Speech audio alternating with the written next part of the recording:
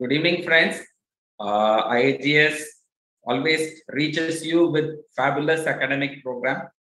We have been running many successful events with high intensity academics with eminent national and international faculty over the last year under the leadership of Professor Sunil Popat, our national president of the IAGS. Ladies and gentlemen, IAGS Prime Time is a fortnightly event which brings in both eminent national and international speakers showcasing the best of the talents. IAGS always tries very hard in disseminating the minimally invasive surgery education for the benefit of our colleagues and our upcoming residents. In this ongoing endeavor, our president, Professor Sunil Popat, and the entire team has planned a very brilliant academic program on various aspects of minimally invasive hernia. Ladies and gentlemen, Professor Sunil Popat is a preeminent person known to everyone, and as a matter of protocol, it is my responsibility to introduce our president. Professor Sunil Popat has taken in the most difficult time of the corona pandemic, where we were starting up with physical program, we had to go back to virtual, restarted physical and go back to virtual. A very, very tough time indeed for our president. In spite of that, IAGS has done all the mandatory programs, and in fact, we have created more new programs and newer options also, and we have done it very successfully. Professor Sunil Popat is the chairman of Nidhi Hospital in Ahmedabad. He heads the minimally invasive surgery department, as well as he is an eminent foregut surgeon with special interest on endotherapy as well. He also serves as a visiting professor, as a honorary professor to the GSL Medical College, who has bestowed with him as a honorary professor of GSL Medical College in the field of GI surgery. May I have the honor of inviting our president to tell few words and welcome us. Over to you, Mr. President. Thank you, Dr. Kannagwal, for kind words. Good evening, friends, ladies and gentlemen, IAGS members, and our surgical friends across the world who have been passionately watching IAGS Prime Time since last 2 years. Friends, IAGS has come forward with another edition of IAGS Prime Time tonight. Once again, it's Wednesday, and once again, it's IAGS Prime Time. You have been supporting us in all the IAGS activities. We have a family of 8,500 IAGS members now. And over the last 12 months, we had 7 months of on-site online programs and only 5 months of on-site programs. But in that 5 months, with your lots of support and enthusiasm and hard work of our EC members, we could do several FIAGS and EFIAGS programs on site, and we could do 5 programs in advanced super specialty of laparoscopic surgery. First time we could do pulse robotics in New Delhi. First time there was FIAGS in Goa, and this was all possible because of the humongous support from all the IAGS members across the country. Friends, simultaneously, we were doing the online programs also. And since last 5 weeks, because of the third wave of the COVID, we had to stop the on-site programs and go back again to the virtual platform. Among the virtual platform, we have been doing IAGS Prime Time and various master classes. Last Sunday, there was a masterclass on safe laparoscopic cholecystectomy, and there were almost 50 faculties from IAGS, and there were 18 lectures and a panel discussion which lasted almost 1 hour. The entire program went on for 8.5 hours, and we were very happy to see that there were more than 2,200 surgeons who viewed the program and participated in the program. That just shows your interest in the IAGS activities, and that boosts us our morale and enthusiasm to give you more and more better programs. Because of the COVID third wave, we had to postpone our IAGS National Congress 2022. It will be held in June, 9 to 12 June in Rajmundry. and I welcome you all to Rajmundri for a wonderful National Congress. Friends, tonight again we have a galaxy of stars, the best of the best surgeons in hernia surgery tonight in various fields from various parts of the country, and they are going to showcase the best of the procedures and particularly how you can adopt the procedure and how it can be helpful to you in your day-to-day practice and surgeries. Thank you all once again and welcome to tonight's program of IAGES Primetime. Over to Dr. Kanagwal.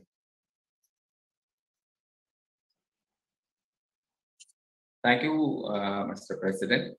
Now, I request our Honorary Secretary, Dr. Ishwaramurthy sir, also to chip in. We have a lot of talks today showcasing the best of the skill sets and best of the types of procedure. So we warmly welcome all of you onto the DocPlexus platform, IAGES Facebook Live, and onto the YouTube platforms. Today, the course of the program is like this. We have the first talk by Dr. Ajay Kriplani sir on TAPP step by step, followed by Dr. Rajesh Khullar from Delhi, who is going to speak about TEP. Then our president comes in to talk about the IPOM plus for ventral hernia. Then Dr. Sivakumar sir from Kanyakumari is going to talk about SCOLA. Then we move on to something more complex and more demanding procedures. Dr. Ramesh Punjani sir from Mumbai is going to talk about the component separation for ventral hernias. Then the most important task for the day, the panel discussion, is going to be moderated by none other than our past president and trustee, Dr. Ramesh Agarwala sir. Ladies and gentlemen, I have the honor of inviting Professor Ajay Kriplani sir to start his talk, share his PowerPoint and start his talk. Thank you very much, sir. Ishwar sir. Yeah, thank you. Dr. Ajay Kriplani sir, please start sharing the screen. And viewers, we are very happy to have Dr. Ajay Kriplani, a teacher and trainer par excellence, at present working in the Fortis Gurugram, and you all know he has been training all the young surgeons for the last 3 decades in the art and science of laparoscopy. He was the first one to do the lap splenectomy in India, and his videos are always a great treat to watch in the YouTubes. I am sure hundreds of times I have seen, very self-explanatory. I'm waiting to hear. Every time when you listen to him, you'll get new points. I'm sure we are all eager like anybody else. And over to Ajay sir. Thank you. Thank you very much, Dr. Kanagwal. Thank you, Dr. Ishwaramurthy. Thank you, President IAGES and the team. I really thank you for inviting me to deliver this lecture.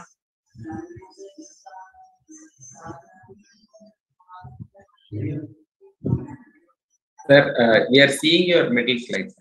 Yeah, I'm somewhere in the middle while I was checking. Yes, sir. When we tested. Yes, so I've been asked to talk about tips in the repair of laparoscopic inguinal hernia repair, the TAPP procedure, and I bring you compliments from Fortis Memorial Research Institute, Gurgaon, which the Department of Minimal Access Surgery is accredited for the fellowship in MIS by National Board of Examination. We all know that groin hernia surgery is the commonest surgery for a male in the world. There's a high caseload, and it is important to understand the finer aspect of the laparoscopic surgery for doing a good repair so that our results can improve. There are 2 standard techniques, TAPP or the total extraperitoneal repair called as TEP. Basically, both the procedures are the same. The only difference being in TEP, you straight land up into the extraperitoneal space by creating the space which does not exist. And in the TAPP, you go to the peritoneal cavity, give an incision in the peritoneum, and enter the same space. So basically, both the procedures are working in the same field. You are using the same mesh, and I will talk about transabdominal preperitoneal procedure. Before you start the surgery, it is important to understand that the field of TAPP or TEP repair is a large, complex field with unfamiliar structures. It is not a mirror image of open surgery that we were taught during our medical school. And one has to understand the anatomy because there are very important structures in the vicinity which, if damaged, can lead to a lot of complications, and it is an advanced laparoscopic surgery. And since it is an advanced laparoscopic surgery, it's a complex laparoscopic surgery, it is associated with a learning curve. The learning curve has been calculated to be about 30 surgeries.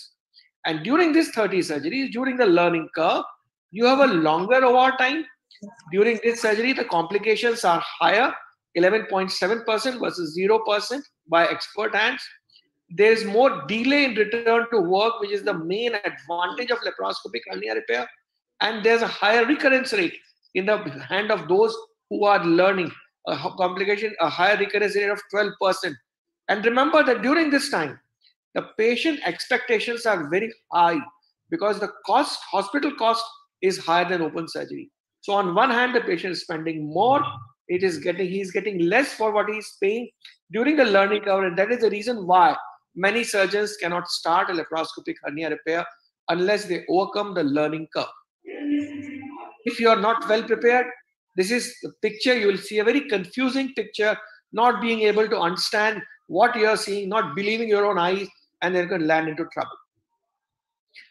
What McCormick said long time back, that complications in laparoscopic inguinal hernia repair are reflection of the learning curve and patient selection and are not inherent to the technique. So besides the learning curve, patient selection is also very important during the learning curve. Remember that right side hernia repair is easier than left side. A direct repair is easier than indirect repair. Therefore, when you starting, you start right direct hernia. Don't venture in your initial experience into irreducible hernia, into incarcerated hernias at the external ring, balloon hernias, and irreducible hernia on the left side. Make sure left-sided irreducible hernia is always a sliding hernia unless proved otherwise, and sigmoid colon forming the wall of the sac. Therefore, never venture into that unless you are really an expert. Before a left irreducible hernia repair, you should prepare the bowel to empty the colon of the hard fecolate, which may make reduction extremely difficult, and you should handle the left colon extremely gently while trying to reduce it. Now, please remember that there are two fields: anterior abdominal wall and posterior abdominal wall, divided by the iliopubic tract. Iliopubic, anterior to it is anterior abdominal wall, posterior to it is posterior abdominal wall. And section, each portion is divided into two portions by a vessel. In the anterior abdominal wall, by inferior epigastric vessel, there's a lateral field and there's a medial field. There is nothing important in the lateral field. You don't have to worry about anything in the lateral field. All the problems, all the important structures, all the delicate anatomy, all the complicated situations lie medial to the anterior abdominal wall. Similarly, on the posterior abdominal wall, which is posterior to the iliopubic tract, all the important problems lie medial to the external iliac vessels. Laterally, there is nothing unless you are bent upon damaging the nerves in the triangle of pain, which are so deep, so inaccessible. You will not damage anything on the lateral side. So remember, when you are doing a laparoscopic inguinal hernia repair, your focus of caution should be on the medial side of the dissection in both anterior abdominal wall and the posterior abdominal wall. What lies on the medial side of the abdominal wall is anterior, but times and crossing the superior ramus of the pubis, going towards the obturator fossa, and sometimes it can be larger. And similarly, there are rectusal vessels here going from the inferior epigastric to the rectal muscle. And you can see this is the vas deferens, but the external vessels, this is the medial field, and sometimes it can really be life-threatening, being a very abnormally large obturator vessel crossing your field. And if you do anything foolish here, anything, and you not being very careful, you can damage and cause torrential bleeding. And that is why it is called as circle of death or corona mortis. And this is the external vessel. You have to be very careful about that. And on the posterior abdominal wall, on the medial side, there is vas deferens, which is located more deep as compared to gonadal vessels, which are more lateral. So remember, during a dissection, you should concentrate more on the lateral side. laterally posterior to the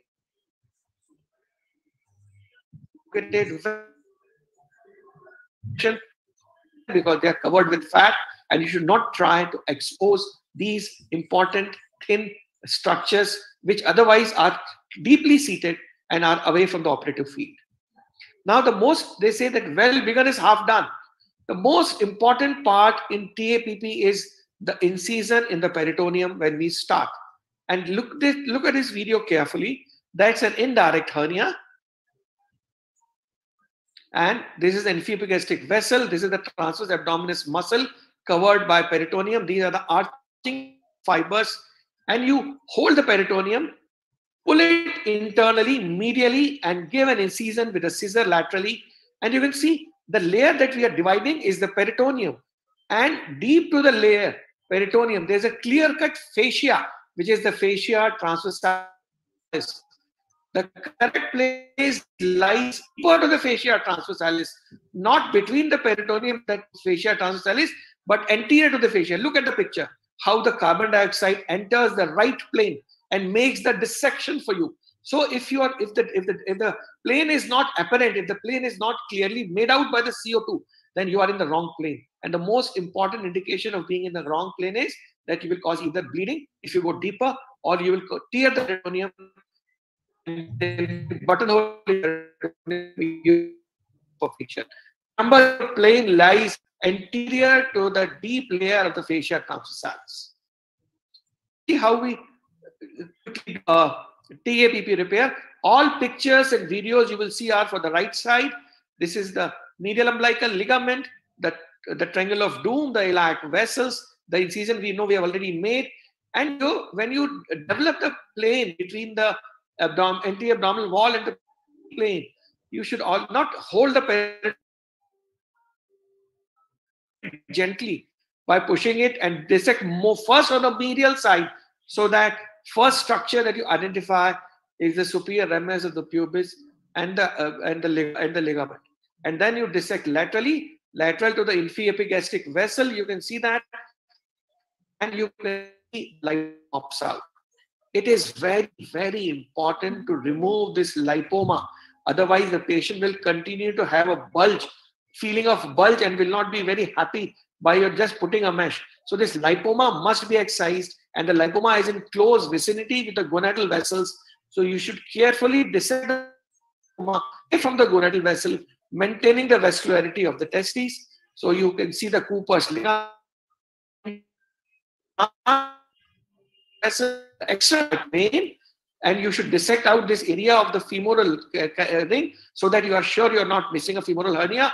That is the medial dissection. And you dissect the cord structures, strip the peritoneum from the cord structures, bring the peritoneum posteriorly to develop the triangle of doom from the angle of doom.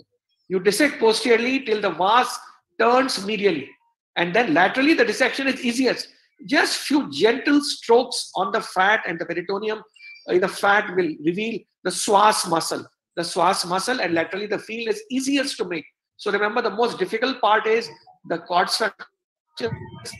This from the cord structure, and the most easier part is the left side. Now, dissection is the most crucial point in surgery. Learning that you should choose sufficient dissection. Otherwise, you will land up in recurrence. Unless you do a sufficient dissection, you cannot place a large mesh in that area. And if you put a small mesh in this area because your space is not enough, then there will be recurrence. Similarly, if you are not dissected enough and you put a large mesh, the mesh will get folded up, and then again there will be recurrence. So the most crucial point in preventing the recurrence, improving your outcome, is make a large pouch where a large mesh can adequately sit without getting folded up. So you should dissect medially for an indirect hernia up to the midline. And in a direct hernia, which is more medially placed, you must cross the midline and go 3 centimeters on the contralateral side, so that your mesh overlaps at least 4 to 4.5 centimeters on the medial side. Laterally, you should be beyond anterior spine, superiorly midway between the pubic symphysis and the peritoneum, and below, posteriorly strip the peritoneum to bear the cord structures till the vas turns medially. If you do not dissect here, then when you put the mesh and close the peritoneal flap, the lower border of the mesh will get folded and there will be recurrence underneath the mesh. So that's creating the triangle of doom from angle of doom, and you can see that the vas deferens is turning medially and there's a large space dissected out here. Basically, in lap inguinal hernia repair is a half stopa. No, stopa put a bilateral mesh all the time. This is a stopa cut into half. You widely overlap the myopectoral orifice of Fouchard. Earlier, we used to use 15 into 12 centimeter mesh, but as our experience has grown, we are using larger and larger meshes. Entire myopectoral orifice must be covered adequately on all sides, and the mesh defect ratio should be almost 36 into 1. The defect is generally 4 centimeters in size, so you should put a mesh which is 36 times larger than the defect. And now more and more we are using a 17 into 12 centimeter mesh, which is 204 square centimeter. We make it by cutting the 30 into 30 centimeter mesh into pieces and then using this. You can see this mesh is always bigger than 15 centimeters. Mesh is rolled with and fixed with a central stitch here. No slit should be made in the mesh. It is a see-through mesh, proline. 3 corners are rounded off except the lower lateral side of the mesh. Wide overlap on all sides. Lightweight meshes have been completely abundant during laparoscopic hernia repair. There's no role for lightweight meshes. If you put a lightweight mesh here, you can see what happened. This is a patient who came to us after a bilateral recurrence after using a lightweight mesh.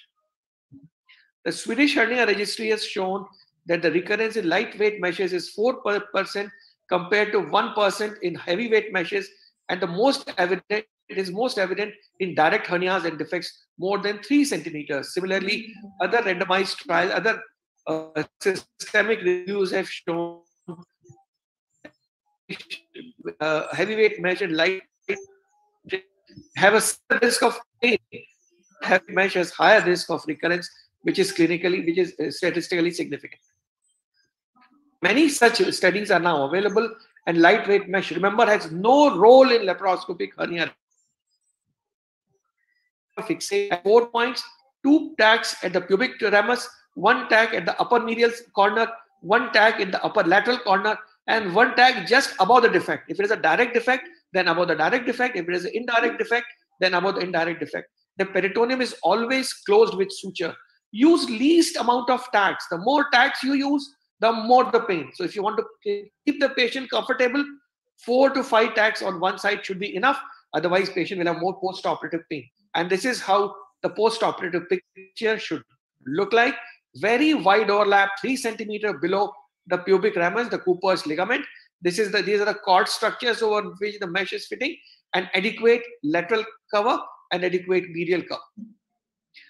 If you don't fix a mesh, I can show you innumerable pictures of patients coming to us after a laparoscopic hernia repair from outside, where the mesh got displaced because the mesh was not fixed.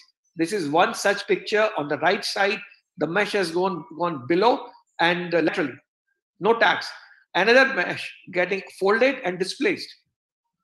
Another mesh. This is on the left side. The mesh is outward and upwards. Another recurrence. The mesh shriveled like a lump, exposing the direct hernia. Another mesh. Again, because not fixed, it gets moved, it gets migrated. Another mesh. These are all recurrences which came to us after a previous laparoscopic repair done outside, because the mesh, I can keep on showing you these pictures, and therefore we always advocate that meshes should be fixed at minimum 3 points. Now, about the direct hernias are a totally different ball game. It is the easiest hernia to do. Again, this is a right-sided laparoscopic direct hernia repair. These are the cord structures going. It's a punch-out defect, unlike the indirect hernia, which is a shelving defect, and there's no support anteriorly. So after giving an incision, about which we have already discussed, continuing medially, all that you need to do is you need to dissect medially first, and you will not see the Cooper's ligament till you have reduced the sac. And you keep pulling the sac into the sac adherent. This pseudosac belongs to the abdominal wall. You can push it with the scissors, you can push it with a atraumatic grasper, but all you need to do is give an internal traction to the sac and push the pseudosac externally, which basically is thickened transversalis fascia, and there's a clear vascular plane. You do not need any energy, you don't need to cut anything, and this is the defect. So direct hernias are what it is easy to do, and this is the femoral vessel, axillary vessels you can see. Axillary vessels, so to make sure that you're not missing a femoral hernia. So direct hernias should be the first part of the learning curve of these patients, and it is very common after direct hernias to have a seroma formation. So always to prevent the seroma in the post-operative period, because the patient comes to you with a hernia which is to prevent seroma formation, we always in direct hernias tag the pseudosac with the rectus muscle. This not only obliterates the dead space and prevents the seroma, but also gives support anteriorly to the mesh and prevents anterior migration of the mesh. So this is how we tackle the problem of seroma formation and preventing, improving our results. Now, when you are dealing with a large hernia, be very careful. It is not for the beginners because it's a complete sac, difficult to reduce, may have lots of contents. The technique is entirely different. You give the incision, you raise the flap, you identify the sac, and now you pull the sac inwards and medially and tease the spermatic cord away from the sac. You don't dissect the sac away from the cord, but you dissect the cord away from the sac. That is the technique. You can see that this hernia is more and more pulled medially as you do dissection, and after you have cleared anteriorly, you move the sac anti-clockwise by holding the posterior wall. You can see that, and then further dissect the posterior aspect of the sac and cord, because the cord is posterior to the sac. So keep on moving the sac anti-clockwise so that you get an exposure of the posterior wall. And if you can dissect the complete sac, it is all right. Otherwise, you can divide the sac with an energy source so that the cut end of the sac will lie distal to the external inguinal ring. So that is the sac divided. You can see the inside. The cut end of the sac is gone into the scrotum, and then the peritoneum is dissected over the cord structures so that you see the medial turn of the vas deferens. Once you have seen this and dissected laterally and exposed the entire cord structures, including the arching fibers of the transversus muscle, a mesh is placed. A larger mesh is required for a larger defect. Suture the peritoneum, and then most importantly, suture this cut end of the peritoneum. Otherwise, small bowel will migrate into the preperitoneal space, and this is a very floppy, loose peritoneum. It requires to be stabilized from the left hand. Otherwise, it will not be. The needle will not take the bite easily. So this will require little experience. But this opening in the indirect sac should be completely closed to avoid migration of the small intestine into the preperitoneal area, and you will get excellent results in the post-op. Sometimes you can get an unusually large lipoma. Lipomas are to be reduced in all hernias, direct, indirect hernias. But sometimes an unusually large lipoma will force you a very careful dissection, because these lipomas are closely adherent to the gonadal vessel. You can see the gonadal vessel becoming tortuous, but the entire lipoma should be carefully and completely removed. The limitation of laparoscopic hernia surgery is the cost because of the use of stapler. You can completely avoid the stapler by using suturing techniques. The mesh has been placed. We use non-absorbable sutures. 3 sutures are placed: upper lateral corner, upper middle corner, and at the pubic tubercle. These non-absorbable sutures will keep the mesh in place without the use of tacker. They are even less painful than the tacks, and then you close the peritoneum over the sac and you don't need to use the tacker. So that's the final results: 1, 2, and 3 sutures to keep the mesh in place. Talking about the recurrent inguinal hernias. Recurrent inguinal hernias, if you do repeat open, sometimes earlier we used to do orchidectomy for recurrences, but they are a difficult procedures. Multi recurrences increase the cost, and they increase the hospital stay of the patient. If the patient has a recurrent hernia after a laparoscopic repair, then you should go anteriorly and do an anterior repair. If the recurrence is after an anterior repair, then posterior field is virgin field, there's healthy tissue. and then you should do a posterior repair. So if the hernia is recurred on one side, you operate from the other side, that is the dictum. So to conclude, Chairman Sir, the surgical pearls for laparoscopic inguinal hernia repair are: anatomy is the key to good laparoscopic hernia repair. That's the primary requirement, that person should understand the anatomy. And it's not just a basic anatomy, but a thorough, detailed knowledge of the anatomy of the groin area from the inside. And for that, you also need to have proper training to overcome the learning curve. So anatomy and learning curve, they basically form the basic of laparoscopic inguinal hernia repair. While you are raising the flap, dissecting the flap, make sure that you keep the inferior epigastric vessels anteriorly. They should not fall back. Stay posterior to the inferior epigastric vessel. Otherwise, your repair is going to be extremely difficult when the vessels fall back. Do a careful dissection of the corona mortis to avoid bleeding, which will spoil all your field. Expose always the femoral vein to ensure that you are not missing a femoral hernia. Never dissect in the floor of the triangle of doom. Just identify those structures and remain anterior to it. Remember, laparoscopic inguinal hernia repair is paritalization of the cord. So you do not have to go posterior to the cord. Avoid an overzealous separation of the fascia from the psoas muscle to decrease the chances or eliminate the chances of neuralgia. An adequate dissection of placing a large 17 by 12 centimeter mesh in all patients, whether small or large hernia. The mesh should be a see-through mesh. It should be a heavy proline mesh, 80 grams per meter square, no slit. The corners are rounded, widely overlap, and for a direct hernia, cross the midline for the dissection, as well as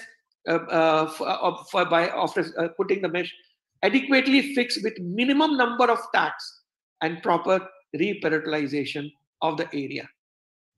Laparoscopic anatomy of the groin is very complex. The potential for complications are high. It's an advanced laparoscopic surgery. And I again reiterate, it needs proper training, proper proctoring during the initial phase of experience.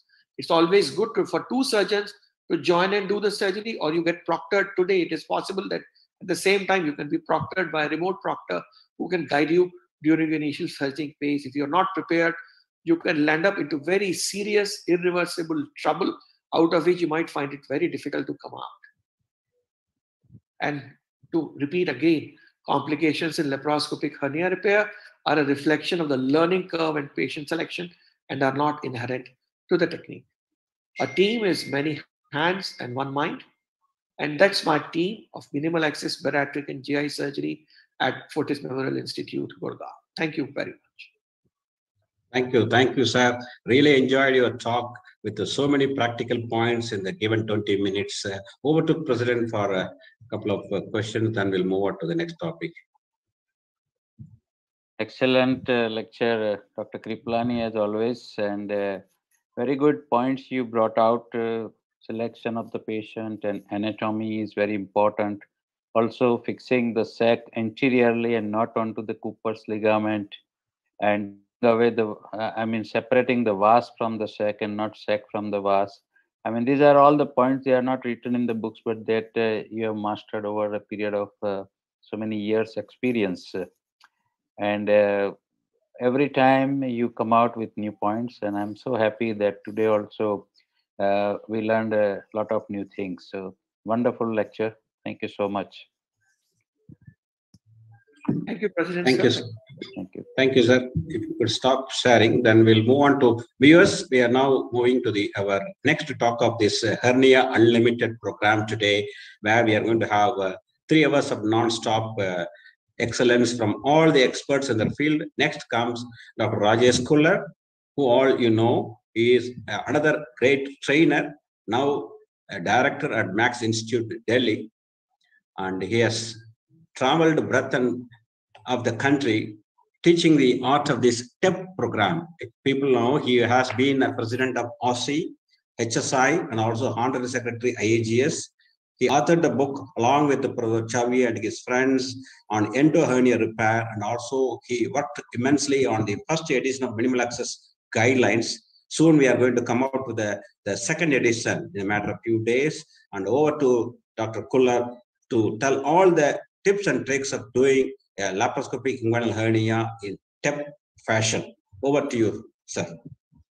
Thank you very much, Ishwamurthy, and I thank Dr. Sunil Popat and the whole team of IAGES for giving me this opportunity to present TEP repair at this great forum, which has been the brainwave of Dr. Sunil Popat and other top bearers in the IAGES in this difficult time of COVID.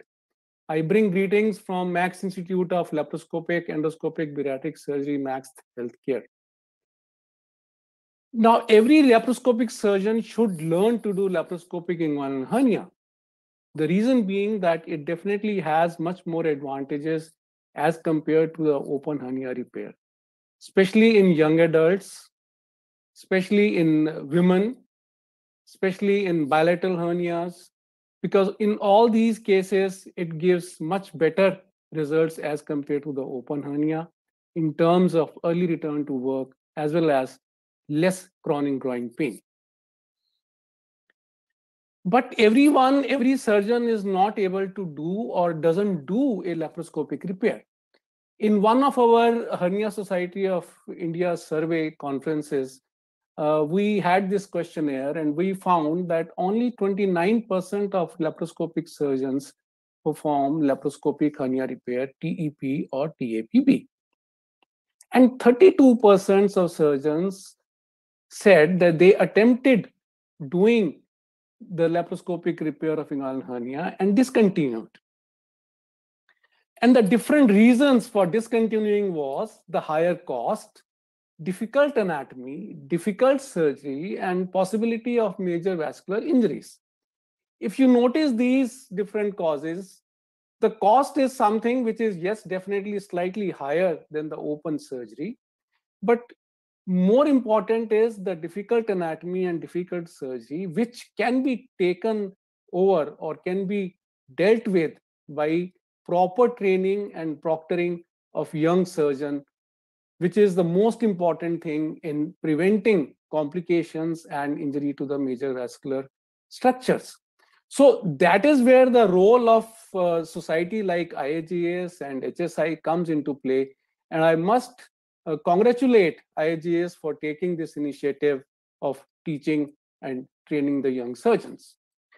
Now, from normal stage to getting at the stage where you are able to do a successful laparoscopic inguinal hernia repair, you need a lot of training and proctoring during early experience. Standardize the technique, and most important is that you must know your limitations. If you find it too difficult, please don't do it. Please continue doing interior repair, open surgical repair. No harm done. But very important is to get proper training and then only continue doing this surgery so that you don't harm the patient. Now, why anatomy is so difficult and the procedure is so difficult? Because in laparoscopic inguinal hernia, there is no similarity to the open inguinal hernia repair done. Because in open hernia, we are looking from outside in, whereas in laparoscopic hernia, we are looking from inside out. The view is from the umbilical area. That is the difference. You see totally a different anatomy. I thank Dr. Kriplani for giving the excellent knowledge about anatomy of this area and putting a lot of stress on understanding and knowing anatomy before one embarks on doing the laparoscopic inguinal hernia repair. This is the anatomy which you see if you look from umbilicus towards the pelvic area. You have the urinary bladder in the midline. You have the uricus going up from the bladder, which forms the median umbilical ligament. And then you have two more ridges lateral to the median umbilical ligament, which are the medial umbilical ligament, which are the obliterated umbilical artery.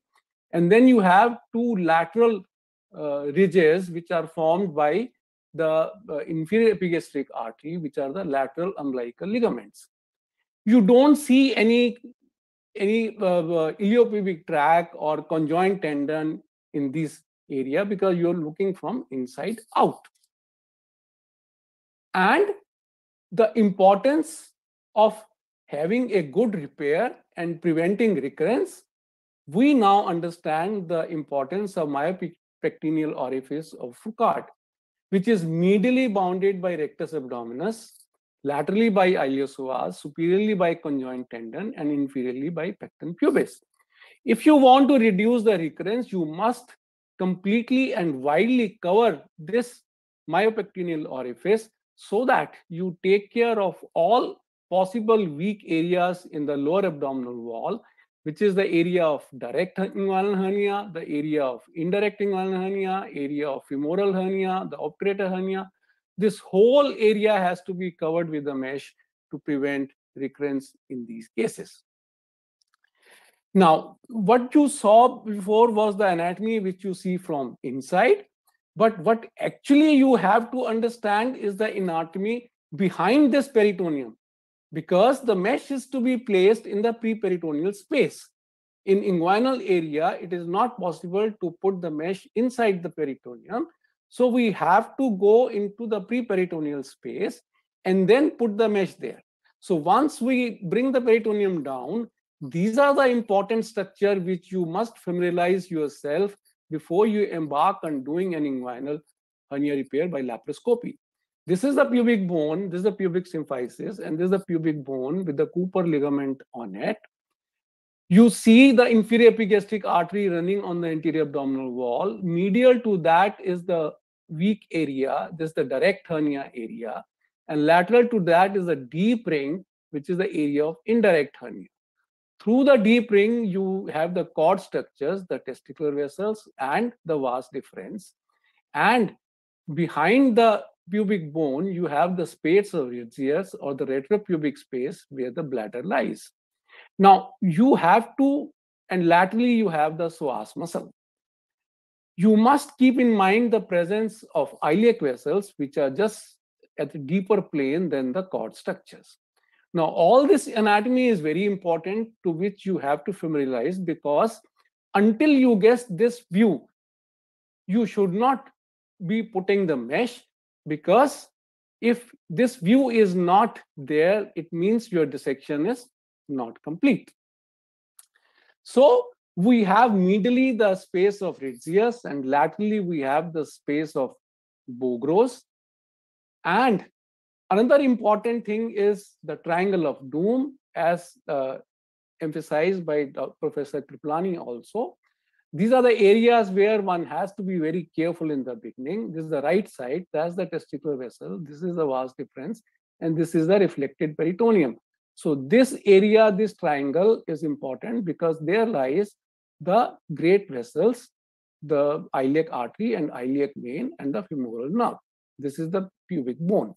So no dissection is to be done at the base of the triangle of doom to avoid injury to the great vessels. Another, as stressed by Dr. Kriplani, is this aberrant obturator, which can be a big vein in some cases, which is also called the Bendavid circle or the circle of death. Any injury in this area can be catastrophic. So you have to be very careful and aware of these anatomical variations to prevent injury in this area. Laterally, you have the nerves. One of the problems in open inguinal hernia repair is the chronic groin pain, and many patients suffer. And one of the biggest advantage of laparoscopic repair hernia repair is that the incidence of chronic groin pain is much less after laparoscopic inguinal hernia repair. But in this case also, in this area, you must keep in mind the location and presence of the nerves which are important, the lateral cutaneous nerve of the thigh, which is here, and the genital branch or genital femoral, which travels here. The important thing is that there should be a layer of fascia over these nerves so that the mesh doesn't come in direct contact with these nerves to decrease the incidence of chronic groin pain. Now, as I said that you have to access the preperitoneal space. So either you can go inside the abdomen and then divide the peritoneum and enter the preperitoneal space, as Dr. Kriplani beautifully explained very well. The other technique is the totally extraperitoneal, approach in which you do not enter the abdominal cavity at all and you directly enter into the preperitoneal space. Now, that is possible because preperitoneal space is a potential space between the rectus muscle and transversalis fascia anteriorly and peritoneum posteriorly. And below the arcuate line, we know anatomy that below the arcuate line, there is no posterior sheath. So if we enter from the subumbilical area into this space in front of the posterior rectus sheath towards the pubic bone, we automatically enter into the preperitoneal space. Now, when you start doing inguinal hernia repair, you have to keep in mind certain very important aspects. You must choose your patient. You should not embark on every patient you get and start doing laparoscopic repair. You must choose a patient. Then preoperative preparation and ergonomics of the surgery, preperitoneal access, accessory port placement, mastering the anatomy, midline and direct hernia sac, tackling indirect hernia sac, lateral space mesh placement. I'll be following these sequence to go through all the points in TP repair. Now, when you get going from open to laparoscopic repair, which is a patient which will be suitable in the beginning, an elderly male who is thin built and has a right direct, incomplete, reducible inguinal hernia, that is the best hernia case which will be suitable for laparoscopic repair. And if the distance between umbilicus and pubic symphysis is more than 15 centimeter, it is more favorable to the surgeon. Without saying, there should be no previous abdominal surgery, lower abdominal surgery, and the patient should be fit for general anesthesia. This would be the ideal patient for a beginner. When you have the patient on the table, it is important to have the bladder empty. In young patients or in most of the patients, we ask the patient to pass urine and come on the operation table. And if the patient has history of prostatism, elderly patient, BPH, in those cases, we prefer to put in a Foley's catheter, but we try to avoid catheterization as far as possible. Second important thing is that the anesthetist should be your friend. There should be good relaxation of the muscle because you are going to work in a preperitoneal space, which is a small space. So the good relaxation gives you more space to work with. The arms of the patient should be kept on side and the surgeon and the camera person stand opposite on the opposite sides. The surgeon stands opposite to the side of hernia he is operating, with the assistant surgeon standing either in front or by the side of the surgeon. It's better to start with 0 degree and then go on to the 30-degree telescope as you progress in the doing more and more surgery. This is how you access the preperitoneal space. You give incision on the anterior rectus sheath and take 2 stay sutures on 2 cut ends. Retract the rectus muscle laterally and you see the posterior rectus sheath. Now the space is in front of this posterior rectus sheath towards the pubic bone, and then you put the Hassan cannula, fix the Hassan with these 2 stay sutures to make your port airtight so that there is no leakage of gas from the port. Now the initial space can be created by using either balloon, which are available in the market, or you can prepare balloon yourself by tying 2 finger stalls of a glove over the tip of a suction cannula and then inflate. This is the space which you see as you go in, which has been created by the balloon. And then you put your 2 more ports in the midline. The second port is about 1 centimeter above the pubic symphysis, and the third port is in between the first and the second port, all 3 ports in the midline. This helps for a 2-hand dissection from the beginning, and these same ports can be used for a bilateral hernia. You don't have to make a separate port. If you have to make a lateral port, then you have to dissect the peritoneum from the anterior abdominal wall, enter into the preperitoneal space, and only then you make the lateral port. This also reduces the incidence of injury to the inferior epigastric vessel. This is how you put in your port in the preperitoneal space. You open up the space which has been created by the balloon, and then put first and the second port in the space under vision.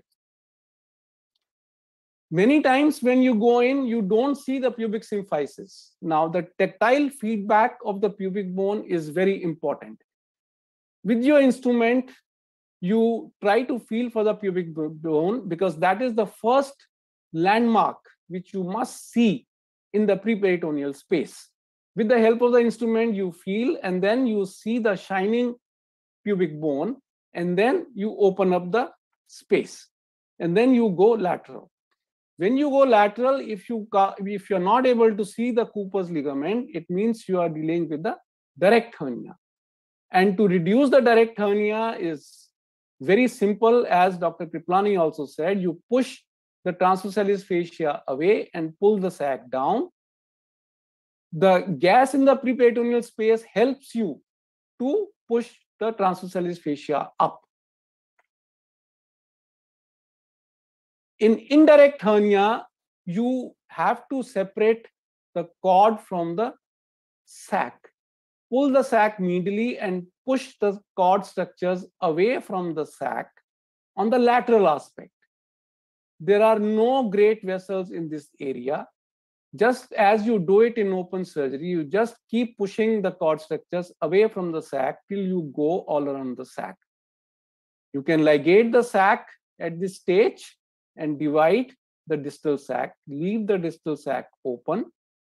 If the sac is big, if the sac is small, you can completely reduce the sac. It is always very important to look for lipoma in every case, and you look for lipoma along with the testicular vessels.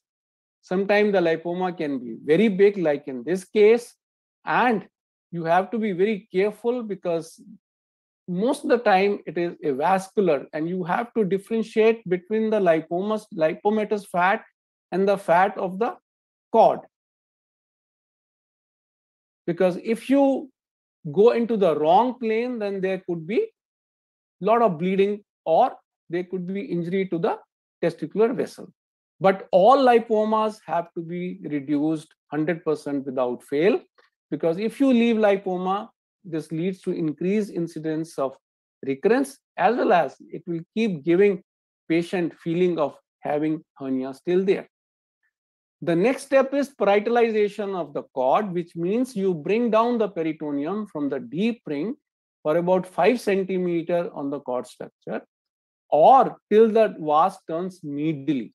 Now, you have to be very careful. Do not hold the peritoneum at one place for more than 30 seconds, because peritoneum is single cell layer. If you hold it for long, you can injure it, and it will rupture the peritoneum and cause pneumoperitoneum. Do not hold the cord structures also.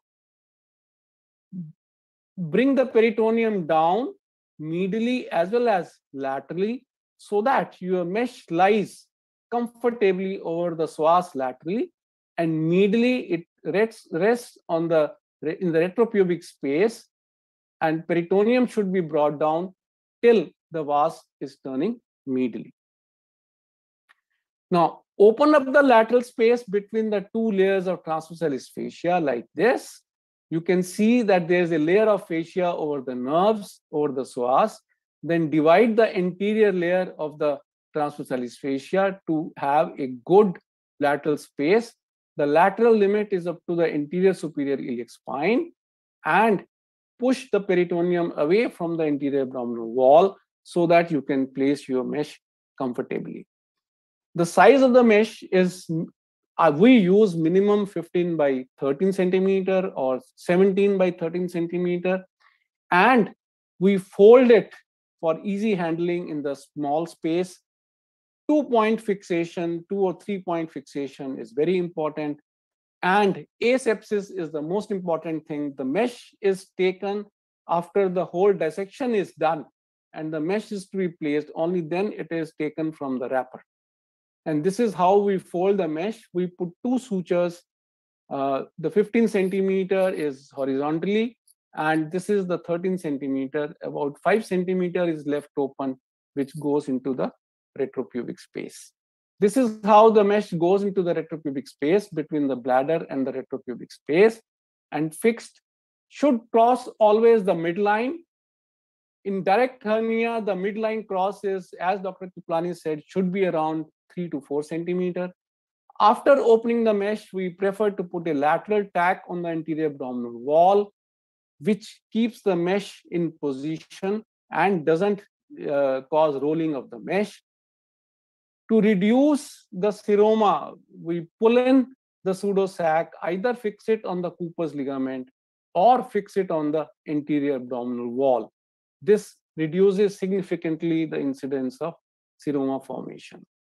Now, this is the video which you will see to understand the whole procedure very nicely. The incision, initial incision, subumbilical incision starts from midline to one side. If it's a bilateral hernia, access the preperitoneum from the opposite side of midline. S retractor gives you good exposure of the anterior sheath, horizontal incision in the anterior sheath, and stay sutures in the anterior sheath.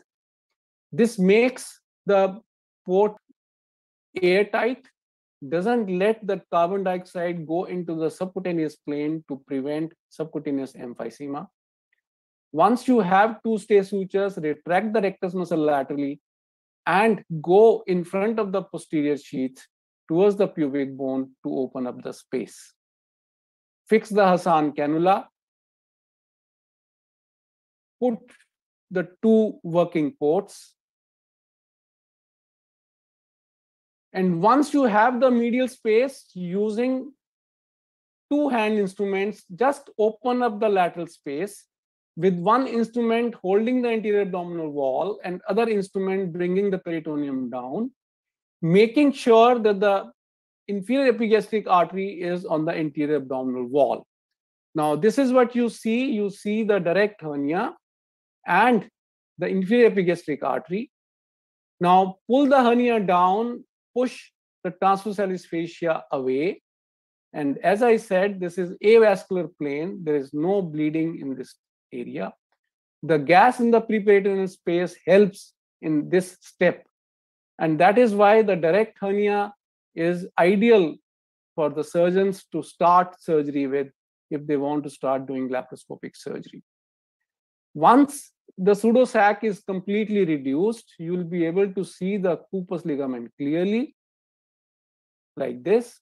You have the pubic bone with Cooper ligament. That's the direct defect, inferior epigastric artery. And this is the iliopectineal line. Now, even in direct hernia, it is important to explore the area of indirect hernia. That is how you open up the lateral space. And this is the triangle of pain showing you the iliopsoas with the nerves over it. Open up the lateral space laterally up to the anterior superior iliac spine and bring down the peritoneum to parietalise the cord till the vas turns medially. And that's the last direct defect. To reduce the incidence of seroma, pull the pseudosac and you can fix it over the anterior abdominal wall, but make sure you don't injure the inferior epigastric artery while doing this. This reduces the seroma as well as it brings down it supports the posterior wall. Introduce the mesh through the camera port. The mesh crosses the midline and then open up the mesh. And after opening the mesh, you fix it on the anterior abdominal wall laterally. And in a bilateral repair, you put other side mesh also. Hold the mesh and desufflate. Same thing for a indirect hernia. This is the right side indirect hernia. After the medial space, open up the lateral space with 2 instruments between the 2 layers of transversalis fascia as explained by Professor Kriplani, making sure that the inferior epigastric artery is on the anterior abdominal wall. And then you bring the tissue down on the medial aspect, and as there is no hernia, no direct hernia, the peritoneum will come down. And then lateral to the inferior epigastric artery, you see the sac going through the deep ring. You have to pull the sac down and medially and push the structures away from the sac.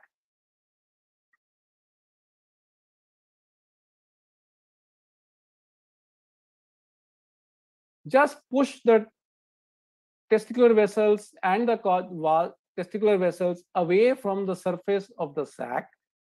Keep advancing on the sac till you go across the sac. This is what we do in open surgery also. We separate the cord structure from the sac like this using a gauze piece. Here you can use either a Maryland or a scissor tip just to separate the cord structures here. And cord structure here consists of only the testicular vessel and vas deferens, nothing else. There are no other layers because we are in the preperitoneal space. And once you are across the sac, so you have the cord structures, you have the sac, ligate the sac, or you can divide the sac and close the proximal part of the sac with a loop. But the better would be to ligate the sac, because by doing so, you prevent any chance of pneumoperitoneum occurring. Separate the sac from the cord structure proximally as far as possible. Ligate the sac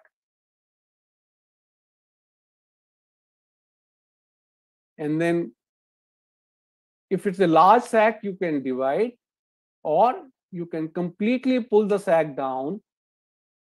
And by doing this, you automatically reduce the incidence of seroma formation. If the peritoneum sac is completely reduced, always open up the sac. Don't leave it closed. Then separate the sac from the cord structures, paritalize the cord, that's the vas deferens, and the spermatic cord, the testicular vessels.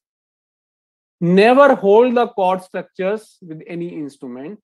You just have to separate it out. Always hold the peritoneum for short duration at one place and keep separating the vas deferens medially till it turns medially. Laterally, you open up the space between the 2 layers, psoas below with the nerves, and divide the anterior layer. Divide the lateral attachment completely so that the mesh lies flat over the psoas muscle and not lifted up. We cut 2 centimeters of the mesh to make it 15 by 13 centimeter, and sutures are placed on the flat surface side of the mesh so that unrolling of the mesh is proper. So lateral part of the mesh goes between the psoas muscle and the peritoneum. 2-point fixation medially, and after unrolling the mesh, you fix the mesh on the anterior abdominal wall, hold the mesh and desufflate. So the important points, take home message: for creation of preperitoneal space, you can use balloon or even telescopic dissection. They have almost similar outcome. In TEP repair, we dissect medial to lateral as compared to TAPP, where we open the peritoneum laterally. The landmark to be visualized are the pubic bone, Cooper ligament, inferior epigastric vessel, cord structures, myopectineal orifice boundaries, and the fascia over the psoas muscle. Only once these landmarks are clear, you proceed to put in the mesh. Extensive preperitoneal dissection is critical to prevent uprolling of the mesh and preventing of recurrence. The mesh should be at least 15 by 10 centimeter, which is recommended by most of the societies But we prefer to put a larger mesh. Minimum mesh size which we put is 15 by 13 centimeter. In large hernia, even 17 by 13 centimeter, as recommended by Professor Kriplani. An early return to normal activity can safely be recommended after this surgical repair. Thank you very much.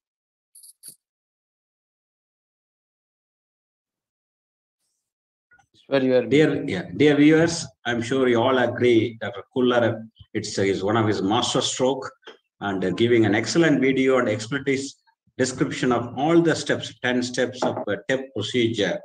And I'm sure you all enjoyed this video presentation for the last 30 minutes. We have just 1 minute for a quick questions, if any. I will have just ask if, Rajesh, I'm sure you're very good in TAPP, but there are situations where you think it would be better to go for a TAPP procedure. Absolutely, absolutely. Which are those situations, please highlight those. You see, there are situations where it's a large hernia, irreducible hernia, or you suspect any obstruction. Then it is always better to do a diagnostic laparoscopy. You go in, always reduce the hernia under vision. And then once you are inside the peritoneal cavity, then it makes sense to do a TAPP repair. Or if you suspect any other associated pathology, then it's always better to do a diagnostic laparoscopy in that case and then proceed on to TAPP repair. So large irreducible hernia or suspicion of strangulation in which you are not sure about viability of the bowel in the hernia, it's better to do a diagnostic laparoscopy, reduce the contents, wash the contents, and then proceed with TAPP. Thank you. Over to President for his remarks. Thank you, Dr. Khullar. Excellent lecture depicting all the steps of TAP. And I found you one of the best TAP teachers in country, like Dr. Kriplani, best TAPP teacher. So friends, we have had 2 lectures on laparoscopic inguinal hernia repair, and we'll move on to now ventral hernias. Yeah. And now we are having a third in our line, dear viewers, is on ventral hernia IPOM plus, none other than the third batsman for Indian cricket is Virat Kohli. Our Virat Kohli is our president himself, coming from Ahmedabad Niti Hospital, and he is the honorary surgeon for His Excellency Governor of Gujarat, and also honorary professor in GSL Medical College. He has vast interest in the field of minimal access surgery for the last 3 decades, and not only in GI surgery, but also in hernia, bariatric, and also therapeutic endoscopy. Over to you, Professor Sunil Popat, for giving all the tips for a beginner on how to do IPOM plus. Thank you, Ishwar. Is my slide visible? Yeah, it is visible. Okay. So good evening, friends. I bring greetings from Ahmedabad, and today's topic for me is IPOM plus. The topic is made very practical for the junior surgeons and colleagues who are in the beginning of their practice of laparoscopic hernia surgery. Tonight we have 3 topics on left ventral hernia, and we'll have a component separation later on by my friend Ramesh. So friends, the ventral hernias, as you know, can be umbilical, epigastric, incisional, spigelian. There are a variety of hernias. The first publication came from Carl Leblanc regarding the left ventral hernia repair, and since then the popularity of this surgery has increased like anything. As you are aware, the etiological factors for ventral hernia is mostly due to failure of the facial tissues to heal and the close, and promoted by inhibition of the wound healing. Ventral hernia can happen in up to 20% of the laparotomies, and the highest incidence is with the most common incision, the midline incision. These are the other risk factors like obesity, diabetes, steroids, ascites, portal hypertension, malnutrition, and wound infection. One of the most important risk factor is the poor technique of abdominal incision closer. And so nowadays in all our hernia workshop and hernia fellowship courses, we have a special lecture devoted to how to close the abdominal incisions. This is one very useful classification, the European Hernia Society classification of incisional hernias, ventral hernias. Basically, all the midline hernias, they started from the top, from the cranial aspect down to the bottom, the caudalmost aspect, and divided into 5 subcategories like M1, which is the subxiphoidal, M2, which is epigastric, M3, which is umbilical, M4 is infraumbilical, and M5 suprapubic. The lateral hernias are divided into 4 categories: L1 subcostal, L2 flank, L3 iliac fossa, and L4 lumbar hernias lateral to the anti-axillary line. So I'll be concentrating mostly on the midline hernias. It is also classified that the length of the hernia should always be measured craniocaudally, and the width of the hernia should always be measured horizontally, left to right. So it gives an uniformity. So if you include all these factors, then you can classify an incisional hernia like M1 to M5 if it is in midline, or lateral L1 to L4. If it is recurrent, you say yes or no, and then length of the defect, width of the defect, and again the width is subclassified: less than 4 centimeter W1, 4 to 10 centimeter W2, and more than 10 centimeter W3. This is a very practical classification, and if it is made a habit to use it, then it will definitely help in future review of the literature and review of your own data and coming out with some publication. So the indication for surgery for hernia is the pain, the swelling which is increasing in the size. There can be signs of obstruction or irreducibility, like pain, vomiting, constipation, obstipation, and sometimes the patient comes for surgery straight away as soon as the patient sees the hernia. The contraindications are when there is a large abdominal wall defect. This large can be subjective because an 8 centimeter defect can be we can be able to close the defect in a very large abdomen, and whereas a 6 centimeter defect we may not be able to close it in a very small abdomen. So subject to the size of the abdomen, the defect can be classified as large, but in our practice, anything above 6 to 8 centimeter would require some form of relaxation or component separation, depending on the size of the abdomen. When there is a loss of domain, obviously it's a contraindication for IPOM plus. Presence of abdominal skin grafts or fistulas, that also forms the contraindication. When you see a large hernia, preoperative CT scan gives you the maximum information. Mechanical bowel preparation is not mandatory in all the cases. Very selective cases we use it.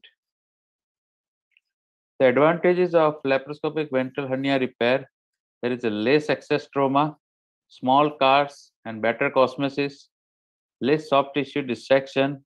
Identification of hernia is very easy, like Swiss cheese defects, and so taking care of the multiple defects at the same time, which ultimately will reduce the recurrence, decrease wound complications because the wound size has decreased so much, and less morbidity. Why IPOM plus? So basically, we all started doing the bridging repair in the form of IPOM, in which we were dissecting and then closing the defect with the mesh.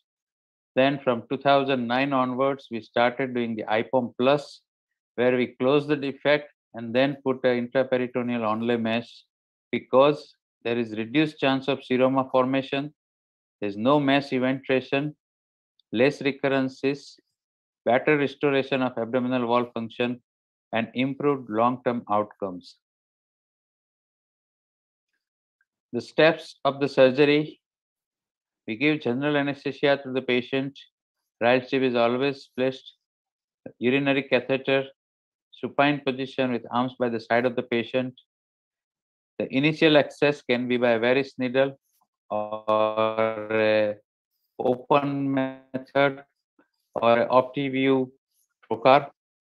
Then the additional trocars under revision.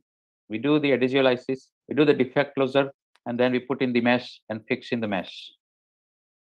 So these are the same criteria also advised by SAGES, and they also suggested that varus needle, open Hassan technique, or optical trocar entry may all be done safely for primary port placement. Secondary ports always under the vision, adhesiolysis, and with limited use of the energy. Adhesiolysis should include the entire previous incision and not just the part of the defect, because you may find some other defect in other areas. Falciform and umbilical ligaments taken down if they are nearby.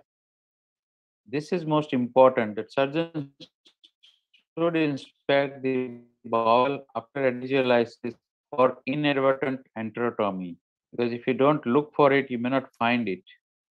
This is how we use 3 ports in most of the cases for midline incisional ventral hernias. And if you have such a large hernia, large ventral hernia, then you can still do IPOM plus hybrid technique, in which some of the irreducible contents you can take out from the skin, and the excess skin also you can excise and close it, and then put the intraperitoneal OnLay mesh. Always measure and document the size of the hernia defect. Defect closure, though no level 1 evidence, however, there are decreased seroma, possibly decreased recurrence, improved abdominal wall function, and improved abdominal wall contour because of the defect closure. 5 centimeter overlap on all the sides. The mesh fixation should be appropriate for the size and location of the defect. Larger the defect, stronger the fixation. And if you are operating on a suprapubic hernia, then fixation should be to symphysis pubis or Cooper's ligament, just like what we show in TAPP and TEP. Also, what is important, what we are doing in practice for the mesh fixation, double crowning technique, and also transfacial sutures. I'll show you a short video with all the steps. So this is a patient who has come in with multiple defects in the midline, epigastric and umbilical, and her ventral hernia. So we reduce the contents. If there are any adhesions, we do the adhesiolysis. Always make sure there is no bowel, then only use the energy source. If there is any chance of bowel, we use the cold scissors for the adhesiolysis. One has to be very careful while doing adhesiolysis simultaneously. Omentum is a very vascular organ, and even if there is a small bleeder at the end of the surgery, you will see that it's a lot of bleeding in the peritoneal cavity.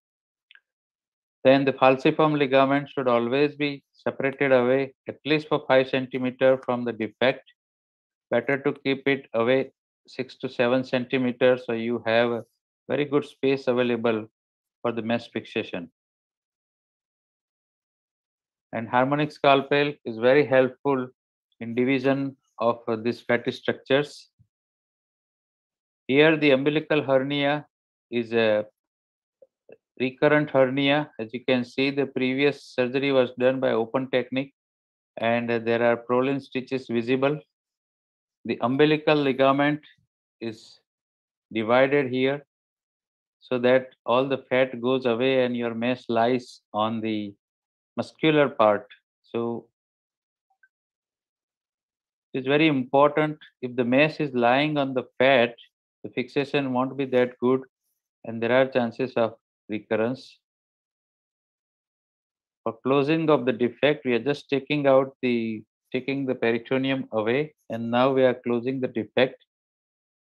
This is a non-barbed regular proline material, but you can use a barbed suture also. Barbed suture are a little bit more costly as compared to the regular proline, and one has to learn and master the procedure of intracorporeal suturing and knotting to do the laparoscopic ventral hernia repairs.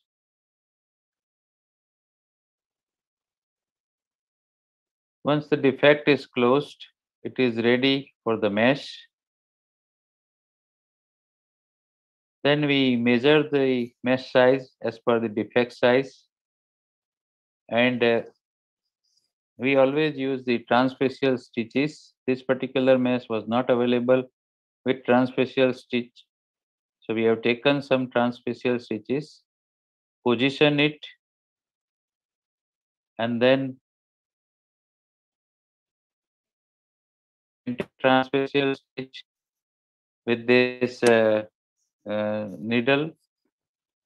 You pull it up and you can see that it is covering the entire defect.